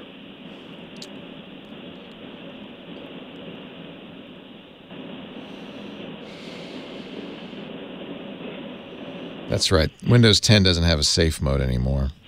Oh, okay. Well, that answers the question then. Okay. So there is a command that will enable that. You need to get to a command prompt. And so I think it's good you have the recovery thing. Do the recovery thing. See if there should be a password recovery in there. If there's not, then there is a command that will enable the built-in elevated administrator account.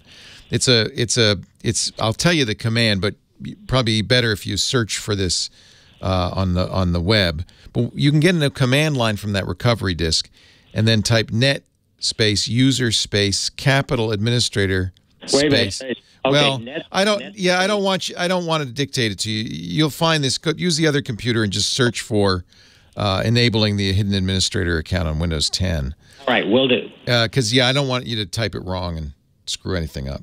Okay. All right. Good luck. Is now. Thank you, Leo. All right. Chat room's been very active with this one. They love this one. And I'm just puzzled by the behavior on the machine. There should still be a way to log in via your Microsoft account. That's what I don't understand. Maybe he never set up a Microsoft account on this, right? Shift F10 after booting from the recovery. Shift F10 after booting from recovery. All right. He's been everywhere, man. He's Johnny Jet. He's breathing the mountain air. Oh, oh, oh. Hey, John. Hey, Johnny Jet, our traveling guy. Johnny is what do you call yourself? A travel influencer? Well, that's the new buzzword. A few months ago it was a travel blogger. I consider myself a travel publisher because I've had a website. I started back in 1995. I started my newsletter, my website in '99, and they didn't even have websites practically. Holy cow! Yeah, so I mean, blogging came out in 2004. And now influencer is the big word. I have a difficult time saying, hey, I'm a travel influencer. But I just consider myself a travel enthusiast and a publisher. You know, when I hear travel influencer, I don't think of you. I think of a young woman, attractive young woman who has an Instagram account with more than 1 million followers, who uses it to get free hotel rooms all around the world. And I've seen articles on how to do this. And there are at least a dozen of these people. They all turn out to be attractive young women for some reason.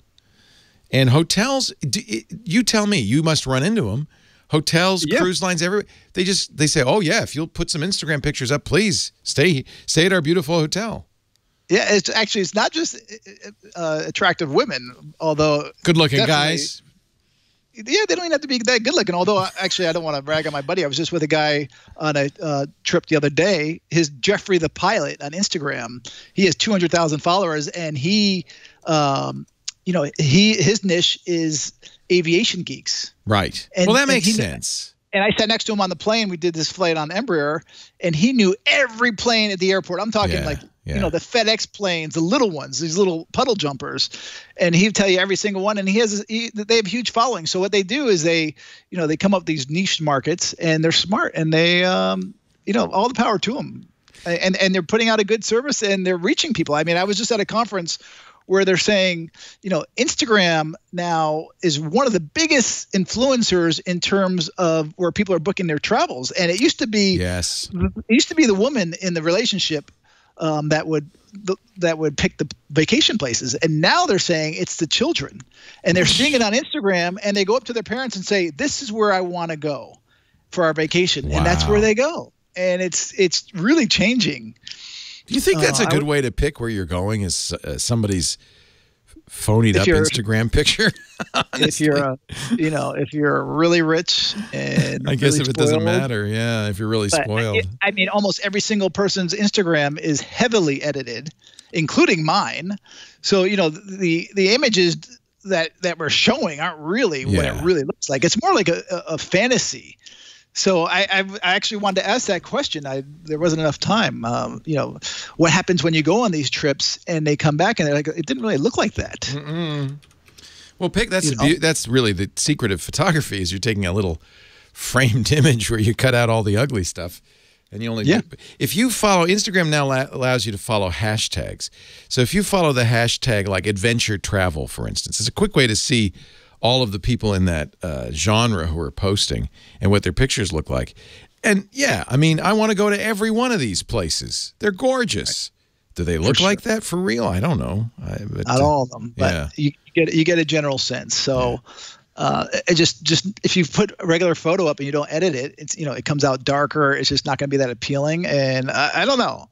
It has its pros and cons. It's actually, okay, the secret's out of the bag. I'm going to tell you. I used to always post all my travel pictures on Instagram. I've become so turned off by this edited vision of life, I've actually deactivated my Instagram account. You won't see any pictures from me on this trip. Wow.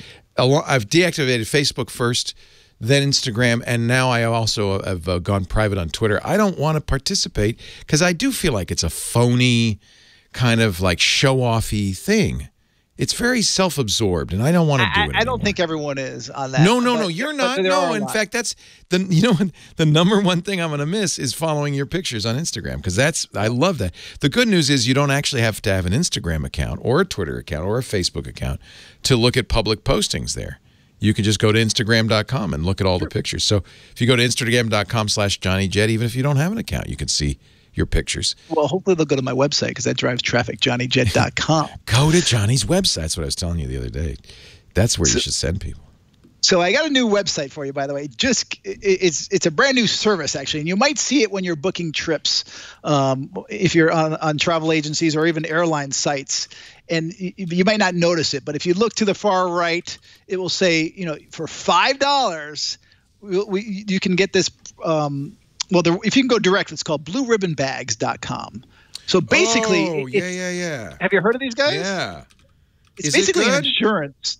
I haven't used it, but I mean, these days airlines have gotten so good at not losing bags because of the technology. They're scanning every bag before, right when you check it in, before you get on the plane, before it gets on the plane, it checks. And actually, most airlines, you can go into hopefully you download the airline app, and you can look at your flight details, and it will say, your bags are now on the plane. It will show you. And really? Then an American, I know when to go to the baggage carousel. I don't always run because, first of all, American takes forever for their bags to come out, and secondly, I can look at the app and it says your bags have just been unloaded off the plane, and then there's another one that says it's now arrived. Oh, so I got to get the app. So That's it's just really whatever cool. airline, Delta, I think, is the one that started it. I'm on Air France / Delta because they're, I don't know, the code shares. They're partner. They're Sky Team. Yeah. But I'm not sure. I haven't done Air France in a while. But I'll report back. They are. Let me know. But this blue ribbon bag is only $5. It's not expensive. That might be a nice little bit of peace of mind. And the reason why it's so inexpensive is because the chances of them losing them are very slim. Right.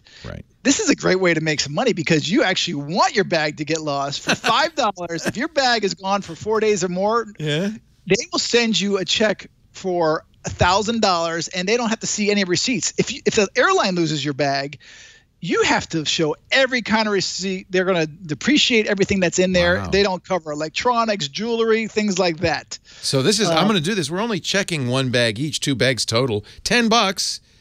I'll hope they lose my bags. And actually, they offer, if you pay $7.50 per bag, you'll get $1,500. If you pay $10, you'll get $2,000. It's kind of like gambling. And actually, the one airline that lost my bag for the longest was Air France. I was on Is it more? It's more dangerous if you have to change planes, right? Like without a doubt, that's a great point. Yeah. A nonstop, it's unlikely they're going to lose your bags. They'll have to be stolen for that to happen. But if you change flights, they may not make the next flight. And they say, actually, in their terms, they say you cannot order the service in between flights. We have to order it now before we leave, in other words. And a good tip for you and Lisa, if you're both checking a bag. Yeah. So the tip is that you put half your clothes in her bag and she puts half in yours. Oh. That way, if they lose one of the bags, the other one half of clothes. But here's a tip. Don't put the top half in one bag and the bottom half in the other. You'd want a full set. Exactly. Yeah. Okay. And always carry on if you're going to a wedding or something very important. I put all my shirts in Lisa's bag, and now I have to walk around topless. Yeah. Listen, I've actually had to walk around for a few days with the same clothes. No, that's no fun. Or running to find a store, which these days is easy unless you're going to France and there's a holiday going on, like happened when I was there for Bastille Day, and that's nothing was. The French are great. Don't even go in August. Everybody's left. There's nobody there. It's empty. Italy too. They're all gone. Johnny, it's so much fun to talk to you, and you always make me want to hit the road. The good news is I am. But next week, it'll be Rich DeMuro taking care of you, and Johnny, you'll join him and have some more travel tips. Rich, you probably know, is the tech guy on KTLA TV in Los Angeles. You probably watch him every evening. I do. Rich is a great guy, and I love watching him. Yeah, he's really informative. Although I think I'm going to be traveling on the 19th. So I might have. I'll let you work that out with Mr. D.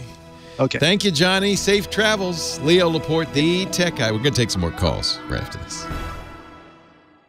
I am Leo Laporte, the tech guy. On we go with the calls. Ron from Downey. Hi, Ron. Thanks for hanging on. Hey, it's good to talk to you again, Leo. My pleasure. What's up? So I've got an LG TV, an LG soundbar, and an older Yamaha 5.1 receiver. Okay. There's only one optical out on the back of the TV. Right. And in a perfect world, I would like to watch everyday TV through the sound bar. Right. And I'll watch a Blu-ray or stream a movie. I'd like to use my surround sound. Do I need an optical switcher or no. a splitter or I think all you need to do is connect the optical to the sound bar because it wants optical. Right. And then you have an AV receiver, right? Yeah, but there's no HDMI connections. It's an older one. I get it. It's an analog. All right. Yeah, because there is usually on a TV an ARC HDMI. That's audio return channel.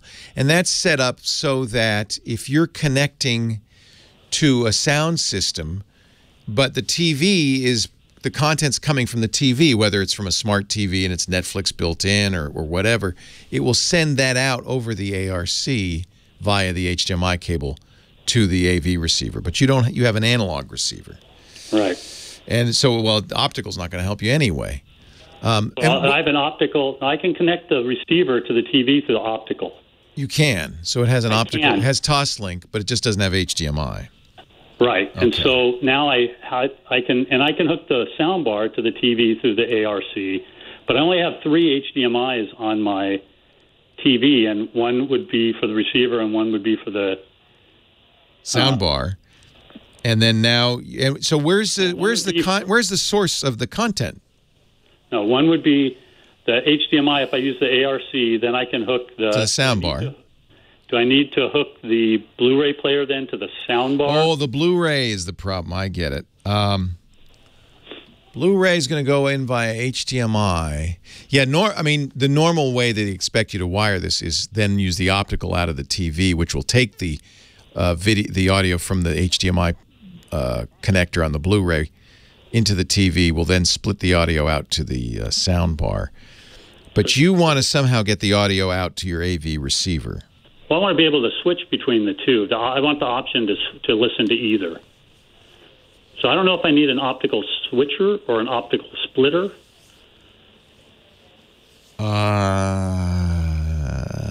Yeah, I guess that would work. I'm trying to think if there's a way to do it with what you've got. You want to play a Blu-ray player, yes. a Blu-ray disc into the TV. You're not going through the receiver in that case, right? You're just going right into the TV. Going into the TV, but I'd like to listen to it through my surround sound, not the sound bar. And the surround sound is on the AV, the analog AV receiver. You really should just buy a new receiver. You know that, right?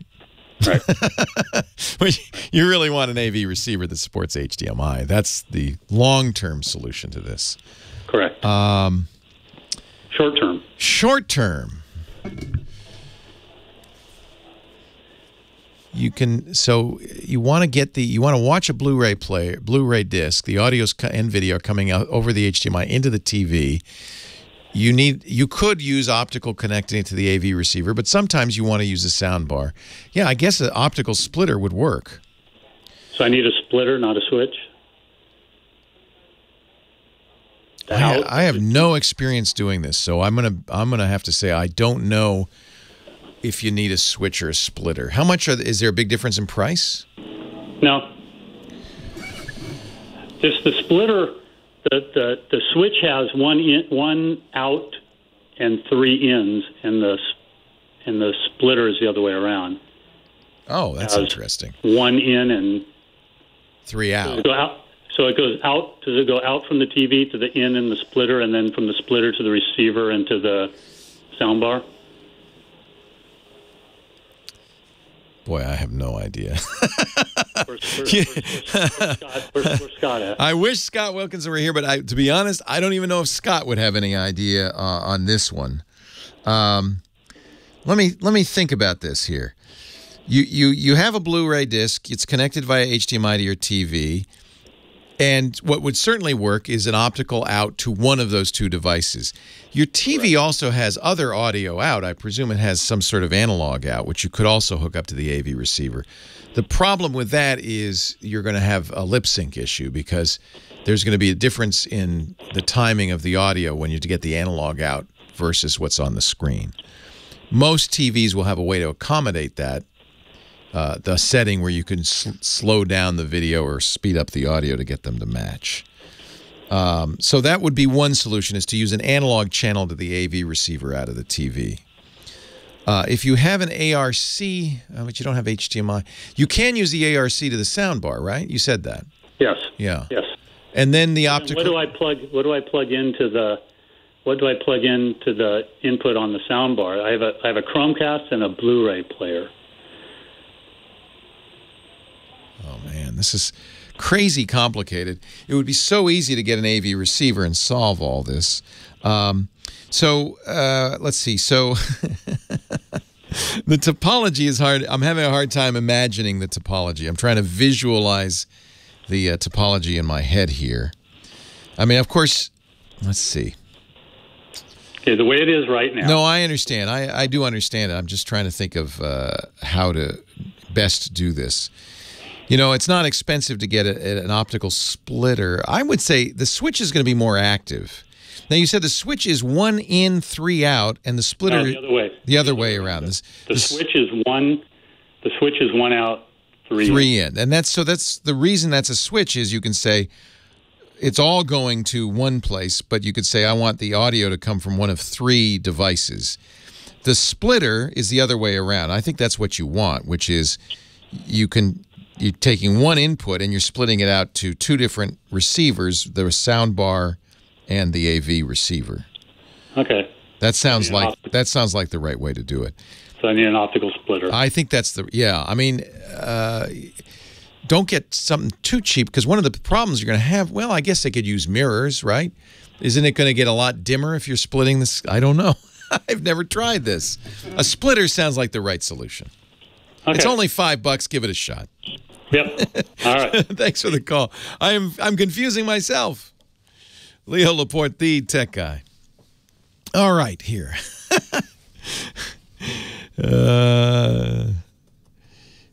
This is part of the problem is, I'm just thinking about our last caller. I'm literally drawing on the back of an envelope lines and arrows and to get all this working. The real problem is it's such a jerry-rigged situation. And that's why when you're thinking about your home theater, you really want to think about the inputs, the quality you want, and ultimately, in my opinion, a home theater means get a AV receiver that's designed to become the control center for the whole thing.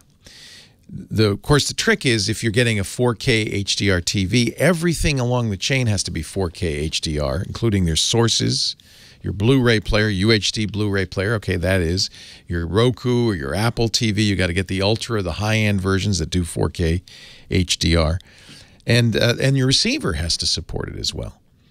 And the receiver is such a great solution for this because basically it has inputs for any conceivable device, and then outputs to your TV, and if you need to, can output to a soundbar as well.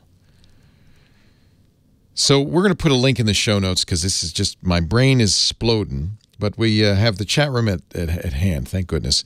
And Rocket88 has given us a link to a switcher, selector, extractor, splitter from Amazon that will do all of that. There's also now the decoding issue, and that gets crazy too. This is 4x1 HDMI switch with audio optical Toslink Ultra 4K. Man, this is crazy. The good news is these things are fairly cheap. Leo Laporte, let's take a break. I need a cup of coffee. Leo Laporte, the Tech Guy. Tech Guy podcast and my photos from my trip and everything I do brought to you by WordPress, my blog at WordPress.com. I was actually talking to my kids today. We had lunch. And Abby has a WordPress site. Henry has both on WordPress.com. When they were young, I think they were born in the early 90s. I don't think I got their websites then, but shortly thereafter, I registered their names as .coms. Because I knew as they got to be adults, they'd want to have their own website. I honestly believe everybody needs to have a website with where they are, where they live, that they own, they control.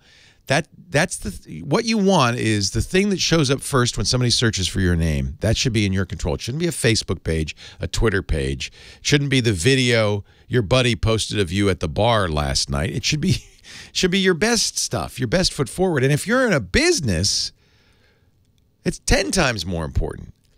The reason I have both kids on WordPress.com is because it's easy, it's fast. They don't have to spend a lot of time learning the ins and outs of HTML or CSS. They just need to post content.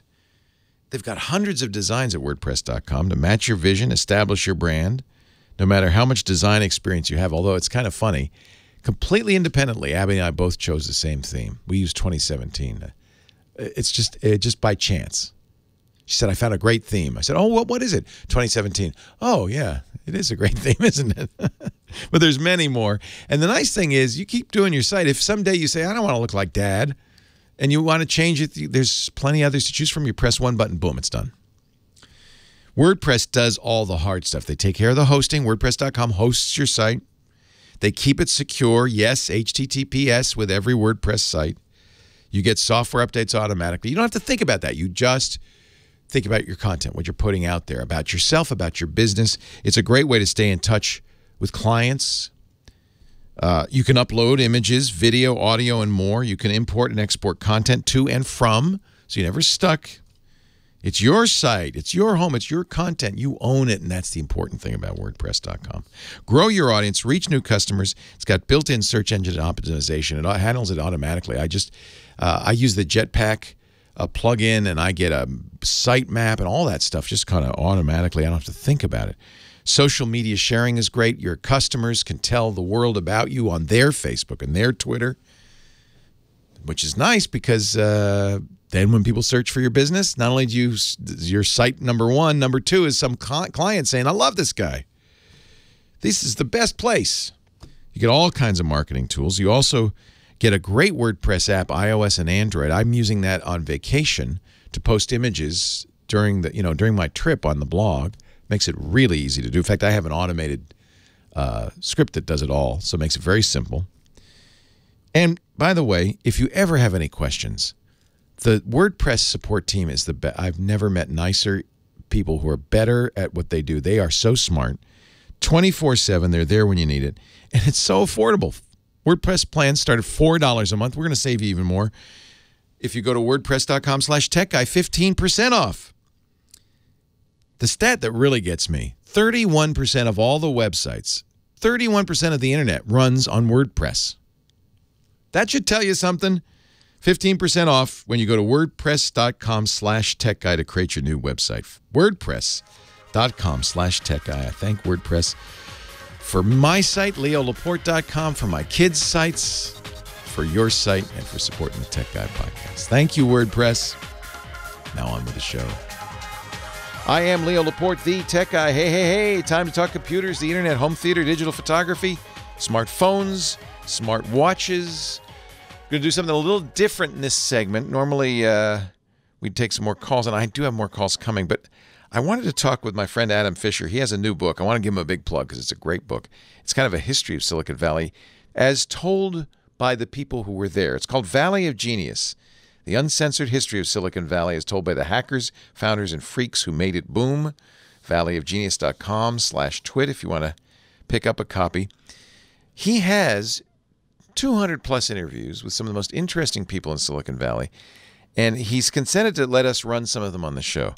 Today, a name you're not going to know, Scott Hassan, but you ought to, because without Scott Hassan, there'd be no Google. Who is Scott Hassan? Set this up for us. Scott Hassan is really the unacknowledged co-founder of Google. Okay. What do you mean unacknowledged? Does Google admit that he exists? Oh, Google admits that he exists, but you read the standard biographies, and he shows up as a supernumerary. It's Larry Page and Sergey Brin. Brin, Page, Brin. Right, but Hassan was there working on what would become Google before Sergey, which is astonishing. So it was Larry Page and Scott Hassan. Basically. Wow. So here we go. Let's set the stage. We're at Stanford in the computer science PhD program, and Scott Hassan is very clever, but wasn't able to get into the PhD program as a student. He got himself in by getting hired by the CS department at Stanford as a programmer to help the PhD students. This is the funny thing. At Stanford, a lot of the people in computer science don't actually like the program. which is really funny, you know, or they're not very good at it, or all these weird problems, right? They'd rather think about the concepts, which is fine. It's just that at some point you need to get the computers to do something, right? And I really enjoy communicate. I feel that, you know, my superpower, like Superman's superpower is he can fly around, so and Spider-Man can like make webs and stuff like that. My superpower is I can talk to computers. He's writing code for PhD students at Stanford. He's sitting in the computer lab, kind of a grunt. Yeah, he's making $41,000 a year, which is, even for that time, kind of nothing for a programmer. Larry Page is a PhD student. He has an idea for a search engine. And who's he going to go to? Scott Hassan? No?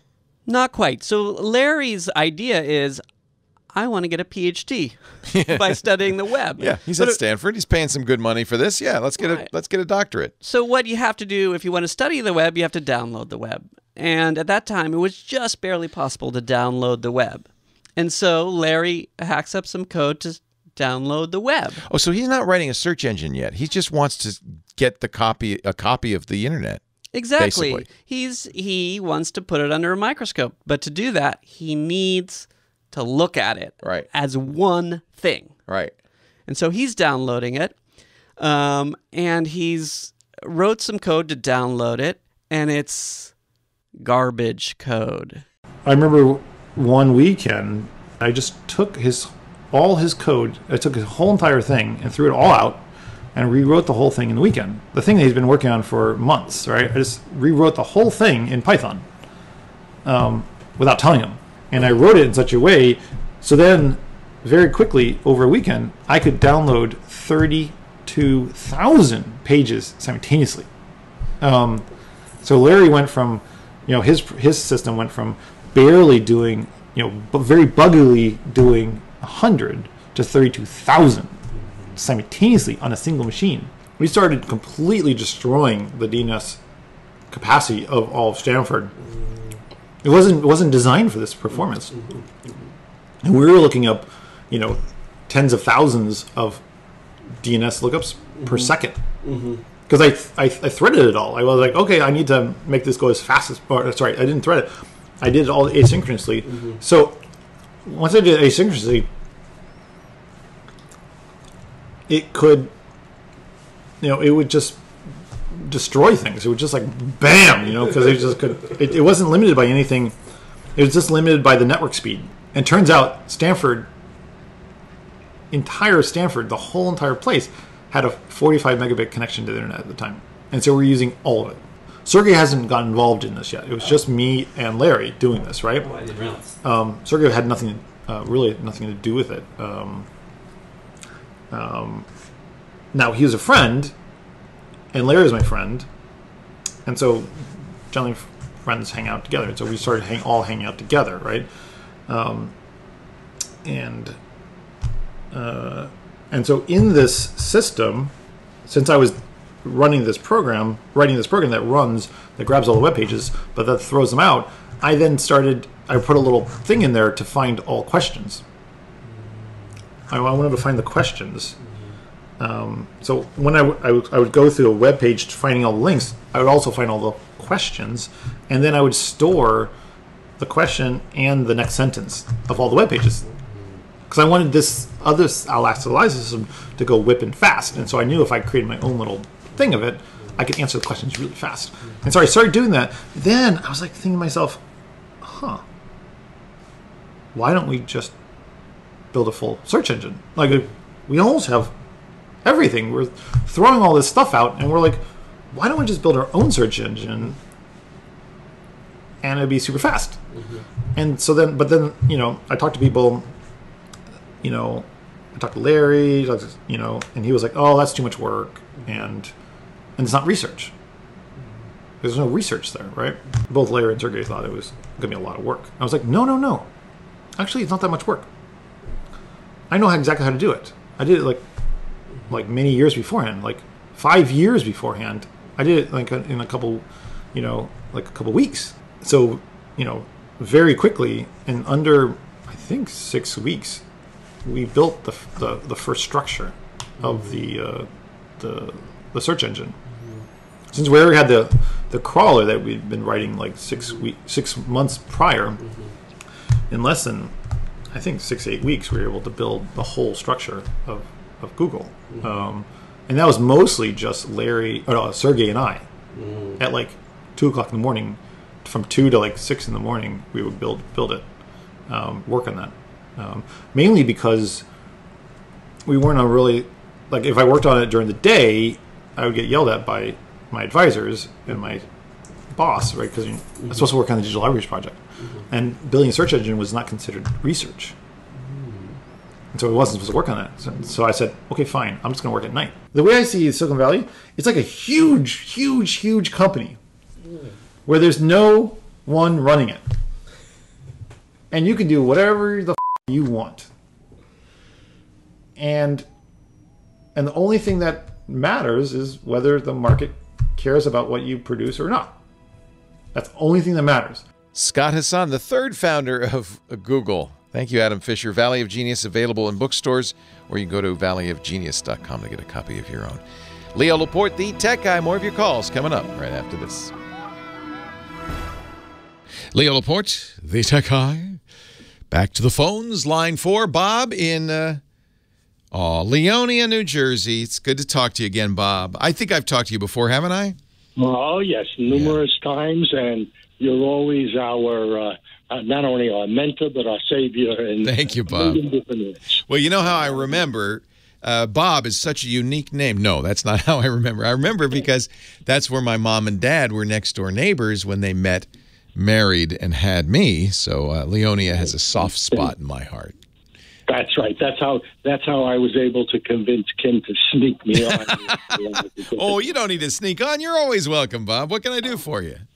Thank you. Okay. I have a couple of quick questions that I'd like to ask you. Sure. The first one is my wife has an iPhone 7, and we recently, actually, we're not too far from you out in California, and went to a big party for my grandson, took a whole bunch of videos. Lovely. And then when she wanted to send the videos to people, she kept getting messages saying they're too large. They're too large. Yes. It won't go. It won't go. Yes. Okay. So I called Apple, and I went through it with them, and they told me, well, I could use the iCloud or something, which we take a lot of pictures, so we've exhausted this space. You almost so attaching even a photograph, often they're too big to email. Plus, you've heard me say, because you listen, don't send and use an open email attachments. That's dangerous. Plus, some people have some severe limits on the size of the mail they can store in their inbox. In some cases, as low as 10 megabytes. Your video is definitely bigger than 10 megabytes. You probably even have pictures bigger than that. Maybe 3 pictures, you'd fill up their entire mailbox. So in general, we always say don't attach videos and pictures. Just as Apple said, it's much better to put them somewhere on the net and then share them. And my favorite way to do this doesn't cost you money. iCloud's great if you have enough iCloud storage and you don't mind paying for it. They only give you 5 gigabytes free to start, and then you have to pay for more. Look at Google Photos. So if she puts Google Photos on her phone. Right, which she has. Good. All right. The only drawback on Google Photos on iPhone is, and this is an Apple limitation, you have to have it open once in a while for it to copy those files up to the Google Cloud. It is free, though. It will copy videos and photos. So periodically, maybe at the end of the day, just open Google Photos, especially when you're on Wi-Fi, you have a high-speed connection. Open Google Photos and let it back up. And it'll show you it has a little indicator on the picture that it's backing it up. And then once they're all backed up, actually, it's kind of nice. You can then open the settings in Google Photos and say, delete backed up photos.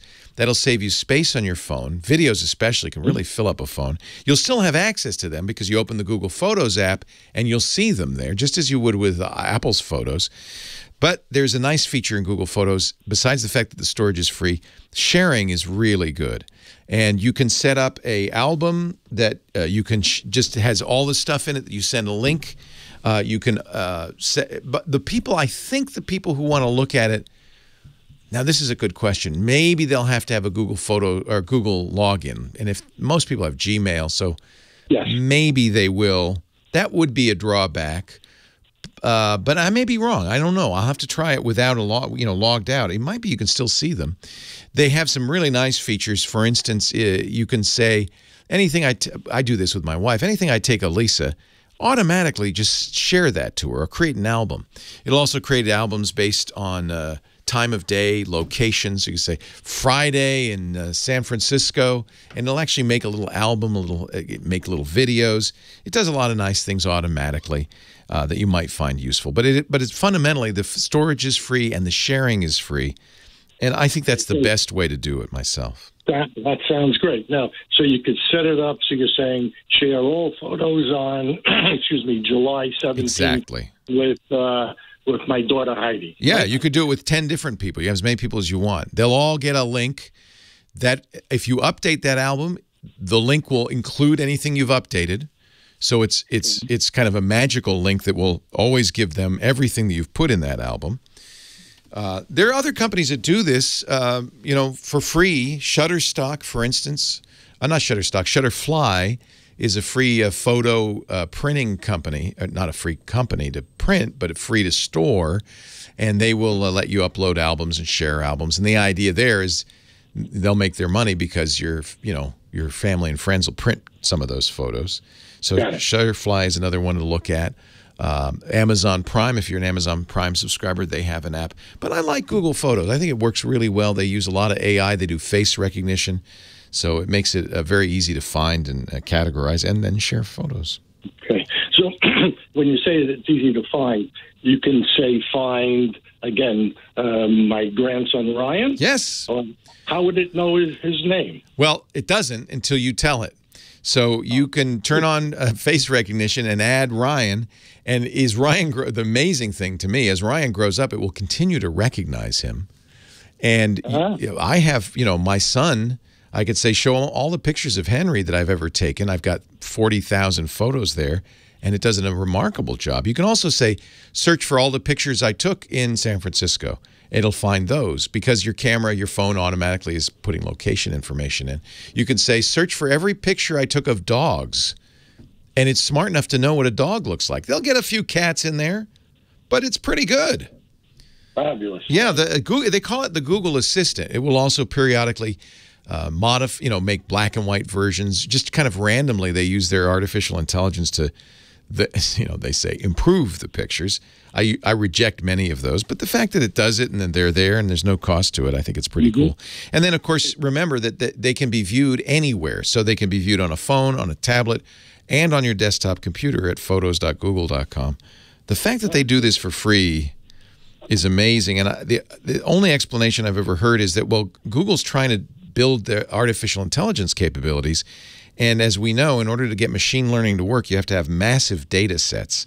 So things like recognizing dog pictures, well, they get better and better at it thanks to all the people who are uploading pictures of their dogs. So they get something out of it.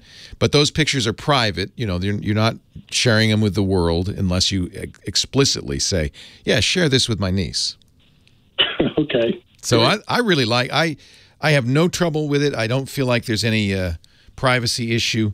And I have a timeline slider. I'm looking. I go back all the way to 2005. That's a lot of photos.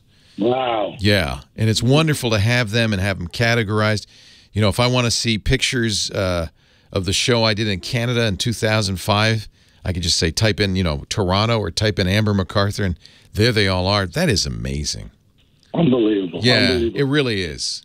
I think is it set up also what's equivalent to like the moments on the iPhone? A lot of what Apple's done with photos, to be honest, are copies of what Google's done on its photos.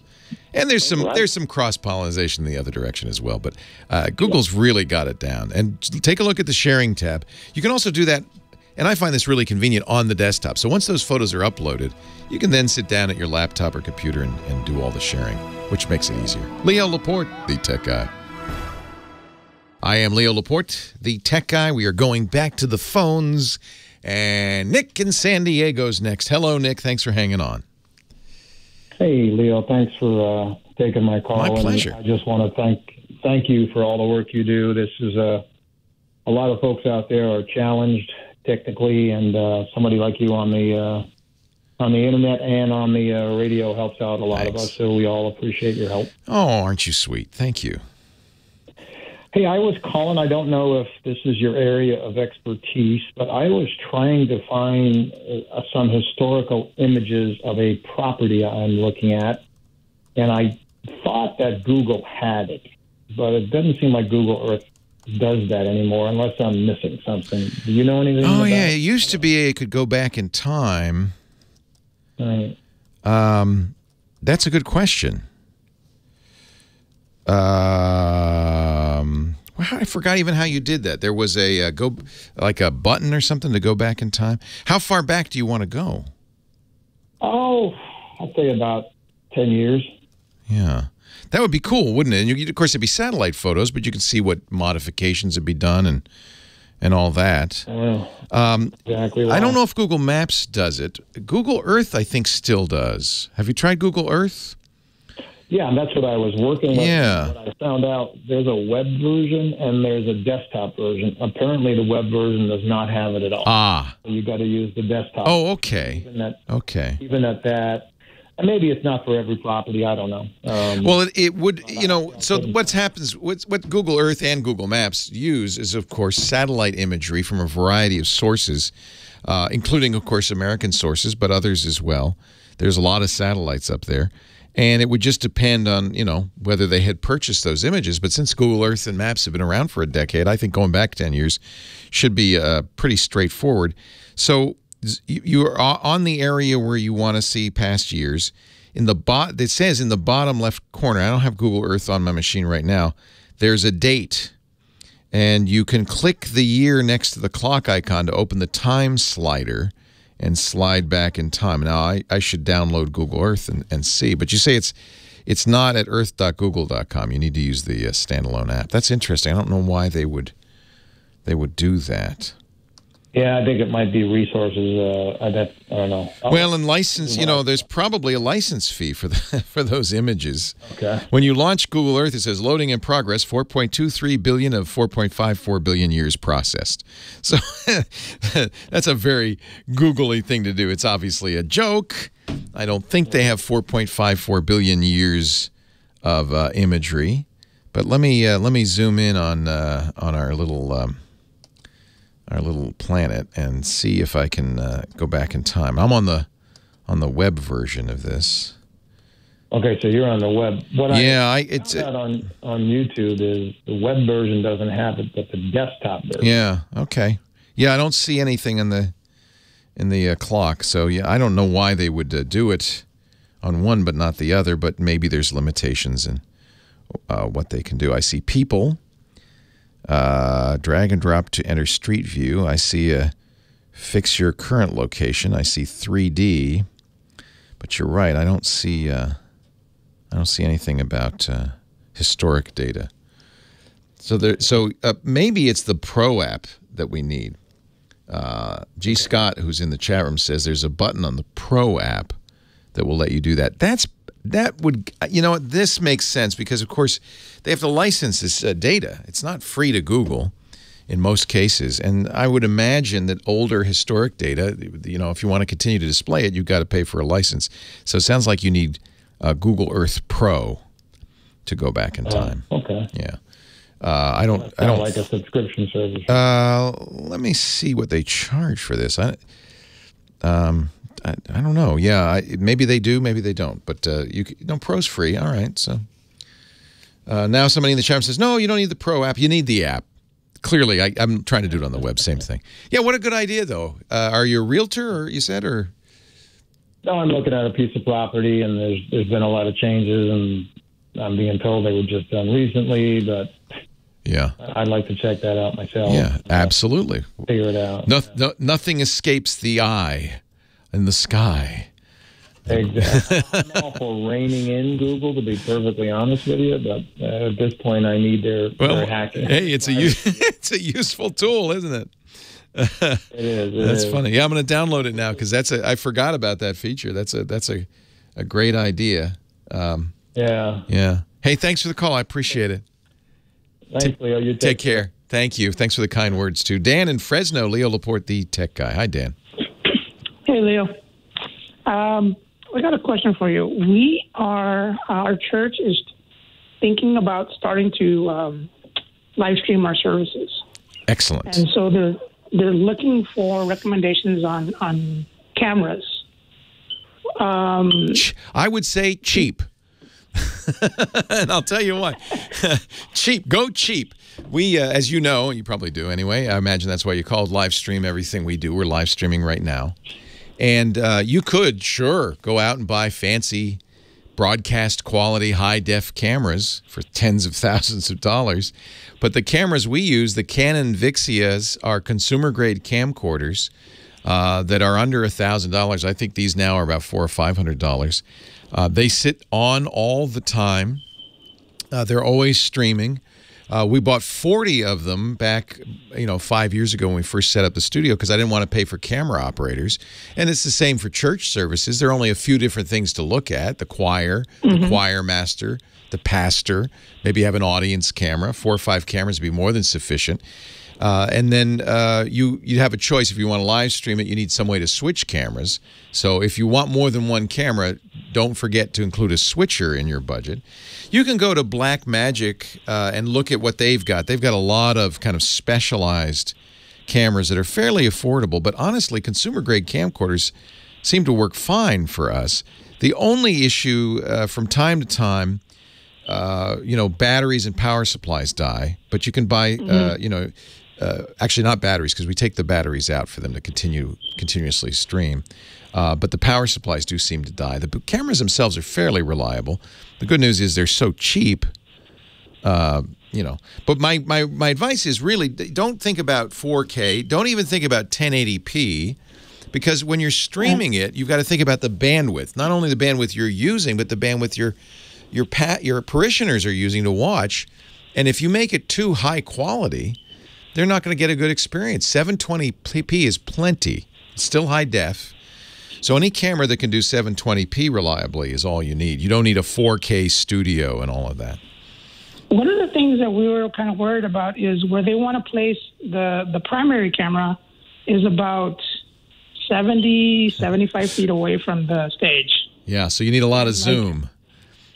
One of the ones we were looking at was I think it's the Vixia G20. That's what we use. And the G40. Yep. Somebody said not to use the G20 because it was too far away. Yeah, you'll have to look at what they call the zoom ratio and see how much they can zoom in. Our cameras are not too far away from me. They're about 8 feet away from me. I'm pretty sure we use the G20, which is now $800 list. Means you can get it for even less. Let me see what the go ahead. The Zoom Q8. Have you ever, looked at that?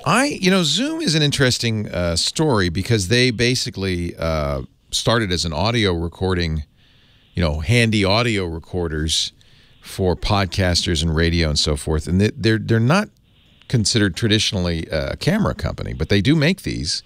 Right. I don't have any experience with them. Zoom, I think, is good stuff if the price is right. And yeah, you've got to consider how much zoom do I need on my Zoom? The Zoom Q8, that's 4-track HD video, 4-track audio. Yeah, these look pretty good. You don't need a lot. It's not a demanding situation. The camera's not going to move and so forth. Those Vixias work great for us, but these Zooms look good too. Leo Laporte, the tech guy. Our podcast is brought to you by, and there are expenses, by the way. Somebody's got to keep the lights on, keep my bouncy ball inflated, pay for the microphones. Our sponsors are fine sponsors, and there's one sponsor that literally brings you our podcast if you have an Android phone, Qualcomm. The Qualcomm Snapdragon is the premier processor in smartphones today, especially when it comes to data speed. Now, I don't know if you have a Qualcomm or some other data modem in your phone, but you might if you check out the stats at Ookla. Ookla, which is, they do speedtest.net, and they have the Speed Test app. They analyzed 1 million real-world results from the last quarter, from Q2 2018, real people on AT&T and T-Mobile, they found that Android phones with Snapdragon 845 from Qualcomm Technologies was up to 192% faster than non-Android phones with Intel modems. Wonder what those could be. Seriously, I have both. And when I want speed, you know what I use. 192% faster? I'm on Snapdragon, baby. Snapdragon 845. It's engineered with powerful features that allow you to do even more with your phone. All the new flagship phones coming out with Snapdragon 845, and you get so much immersive AR and VR. They have a DSP in there, the Qualcomm Hexagon 685. It's third generation. It's used for AI, for voice recognition, for speech, for your camera. You know why that camera is so good on that new phone? Qualcomm, baby. Virtual reality, augmented reality, gaming. They also built in a new secure processing unit. This is important. This is actually really important. It's engineered to help protect your personal data. So, for instance, fingerprints or iris scans, they're stored in the secure location so that no prying eyes can get to them. They're protected. That's good. Energy efficient. You probably noticed that if you have one. And all-day battery life. And I love Qualcomm's Quick Charge 3.0. 50% charge in 15 minutes. So you never out of juice. Check out all the data for yourself at qualcomm.com/twit. Then upgrade your data speeds with a phone powered by Snapdragon 845. Did you even know that it mattered? It does. Qualcomm.com/twit. And we thank Snapdragon and the 845 for bringing the Tech Guy podcast to you at lightning speeds. Now, on with the show. Leo Laporte, the Tech Guy. We've taken you now to the beautiful Studio 64 in Manhattan, New York, where we are about to watch Dick D perform an extremely difficult, what do they call those disco dances? Is there names? There's the rope, right? Was that what they called it? And there's the swim. The swim? No, that's not disco, is it? Do they do that? I don't know. Well, you hold your nose and you do the anyway. Actually, when I dance, a lot of people do hold their nose, but I'm not sure. I'm not sure it's a dance step. Dick DiBartolo, Mads Maddest writer, disco fan. That's why we play the disco music, and the host of the GizWiz podcast. He joins us each week at about this time to talk about a gizmo or a gadget that he's fond of.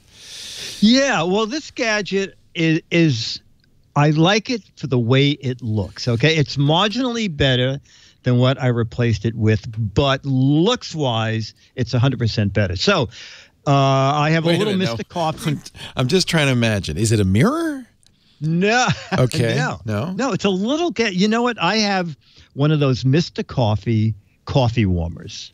Oh, all right. And okay. I had it for years, yeah. And it has a crack in it, and I'm thinking, I put the coffee cup down and some coffee spills over, and this is AC. Am I going to short this out? So I figured it's time to buy a new one, and I go, maybe there's some sort of high-tech coffee warmer. Maybe they've improved the technology in the 23 years since you bought the old one.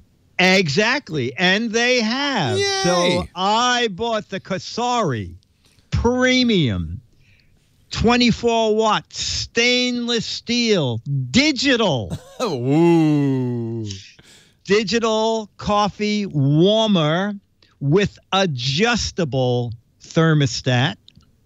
However, what I didn't realize is that even though it says the temperature range is 77 to 230 degrees, it says that is the temperature of the hot plate. The warmest it can make your coffee is 131 degrees Fahrenheit. Well, that's good because 230 degrees is pretty hot. I think 100 is plenty.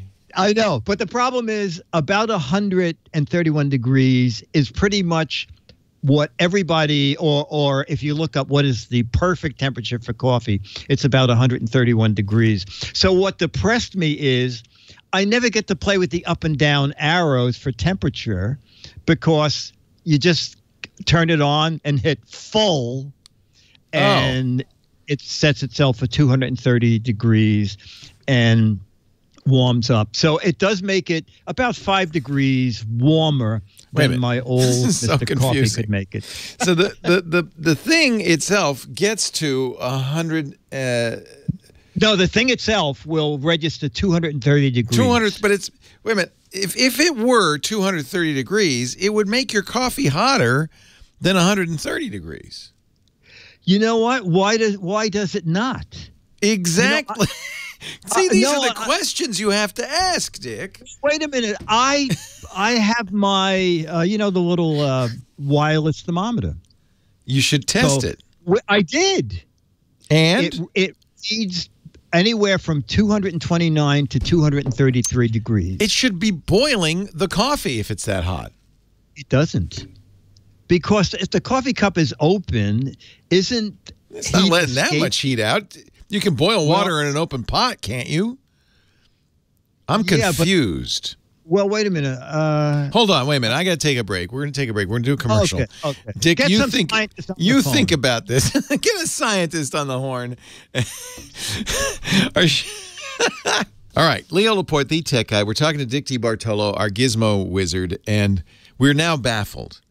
No, we're not baffled. So I'm looking at the chat room. The chat room knows everything, and they are saying you have thermal heat loss. Oh, it's thermal heat loss. That explains it.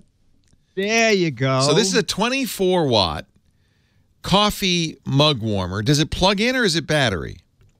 It plugs in. Now, it plugs in, however, it has a big transformer plug, and it changes the 110 to 12 volts. Okay, so this eliminates through just filling the coffee on it and getting electrocuted. And the reason we're confused is because on the screen it will say 230 degrees Fahrenheit, which, as you know, is more than boiling.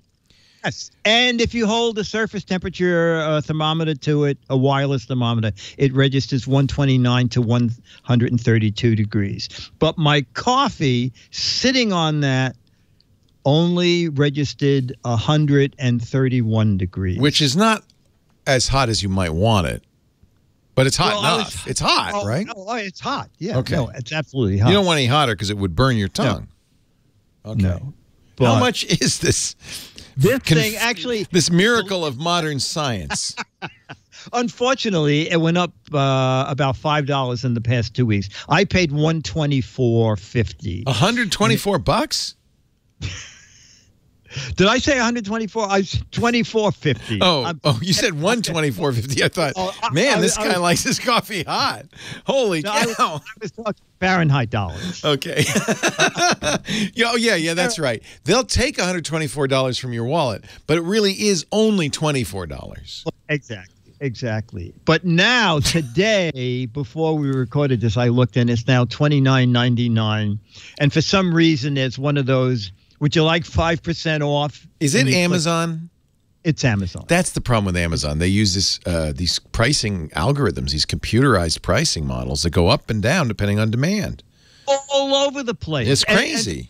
It is crazy because Chad and I have talked about something on the GizWiz, and we're saying this is like a most amazing buy ever, and by the next day, it's twice what we told people. Because of you. Because they bought it. I blame you. So I see it for $30. It could be less. It could be more. It just but the coupon is still there. Why? Okay. I just like. I think it looks very techy, and when people. Why do they show blueberries? What is that? There's a picture. If you go to the Amazon listing, maybe you could do it as a little blueberry warmer. Tomato warmer. It says Life Tastefully Kasori. Oh, maybe it's just part of their image. It is attractive. It's brushed aluminum. It's very attractive. Yeah. And I don't, cold coffee's bad, but on the other hand, I don't like old coffee. So, but that's the problem. See, I figure, I don't know. This doesn't have that burnt flavor after you leave it there for a while, does it? No, it doesn't. Okay. No, it doesn't. Just keeps it warm. It keeps it warm. It keeps it really nice, a really nice drinking temperature. I have the Ember mug. Have you ever seen that? That's the one that heats, right? Yeah, it's a coffee. So it's a coffee warmer. You plug this in, and then the cup sits on it, but the cup is charging. The cup has a battery.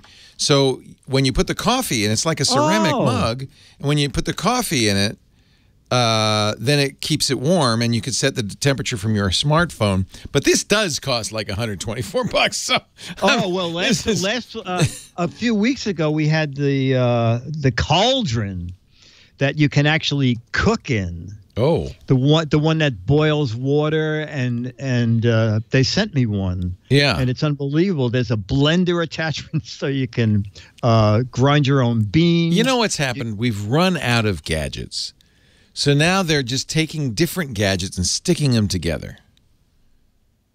I think there's a lot of that to be said. Well, like I got this new microphone that prints documents. Yeah, I mean, it's a microphone document printer. Right. Sure. Exactly. No, the Ember is good, but it's $80, so it's not cheap. Oh, okay. I like yours. Maybe 25 is a little bit, or 30 is a little bit more reasonable.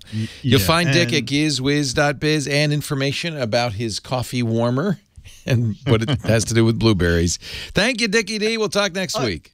Okay, buddy. Take Actually, care. next Bye. week, Rich DeMuro will be here filling in for me from KTLA TV. So don't be surprised if somebody actually good-looking is interviewing you next week. Oh, okay. Yeah. Rich is okay. I say that because once I said, I like Rich, and you were very depressed. Yeah. He's okay. Don't like him too much, okay? I will be back in a couple of weeks. Rich DeMuro taking over for the next couple of weekends, and then I will be back in late September to continue on with the great tradition that has become the Tech Guy Show. And so will Dickie D. Thank you, Dickie D. Okay, buddy. Bye. I'm going on vacation. I'll see you guys in a couple of weeks. Leo Laporte, the Tech Guy. Have a great geek month. Well, that's it for the Tech Guy Show for today. Thank you so much for being here. And don't forget, TWIT, T-W-I-T. It stands for This Week in Tech, and you'll find it at twit.tv, including the podcasts for this show. We talk about Windows on Windows Weekly, Macintosh on Mac Break Weekly, iPads, iPhones, Apple Watches on iOS Today, security on Security Now. I mean, I can go on and on and on. And, of course, the big show every Sunday afternoon, This Week in Tech. You'll find it all at twit.tv. And I'll be back next week with another great Tech Guys show. Thanks for joining me. We'll see you next time.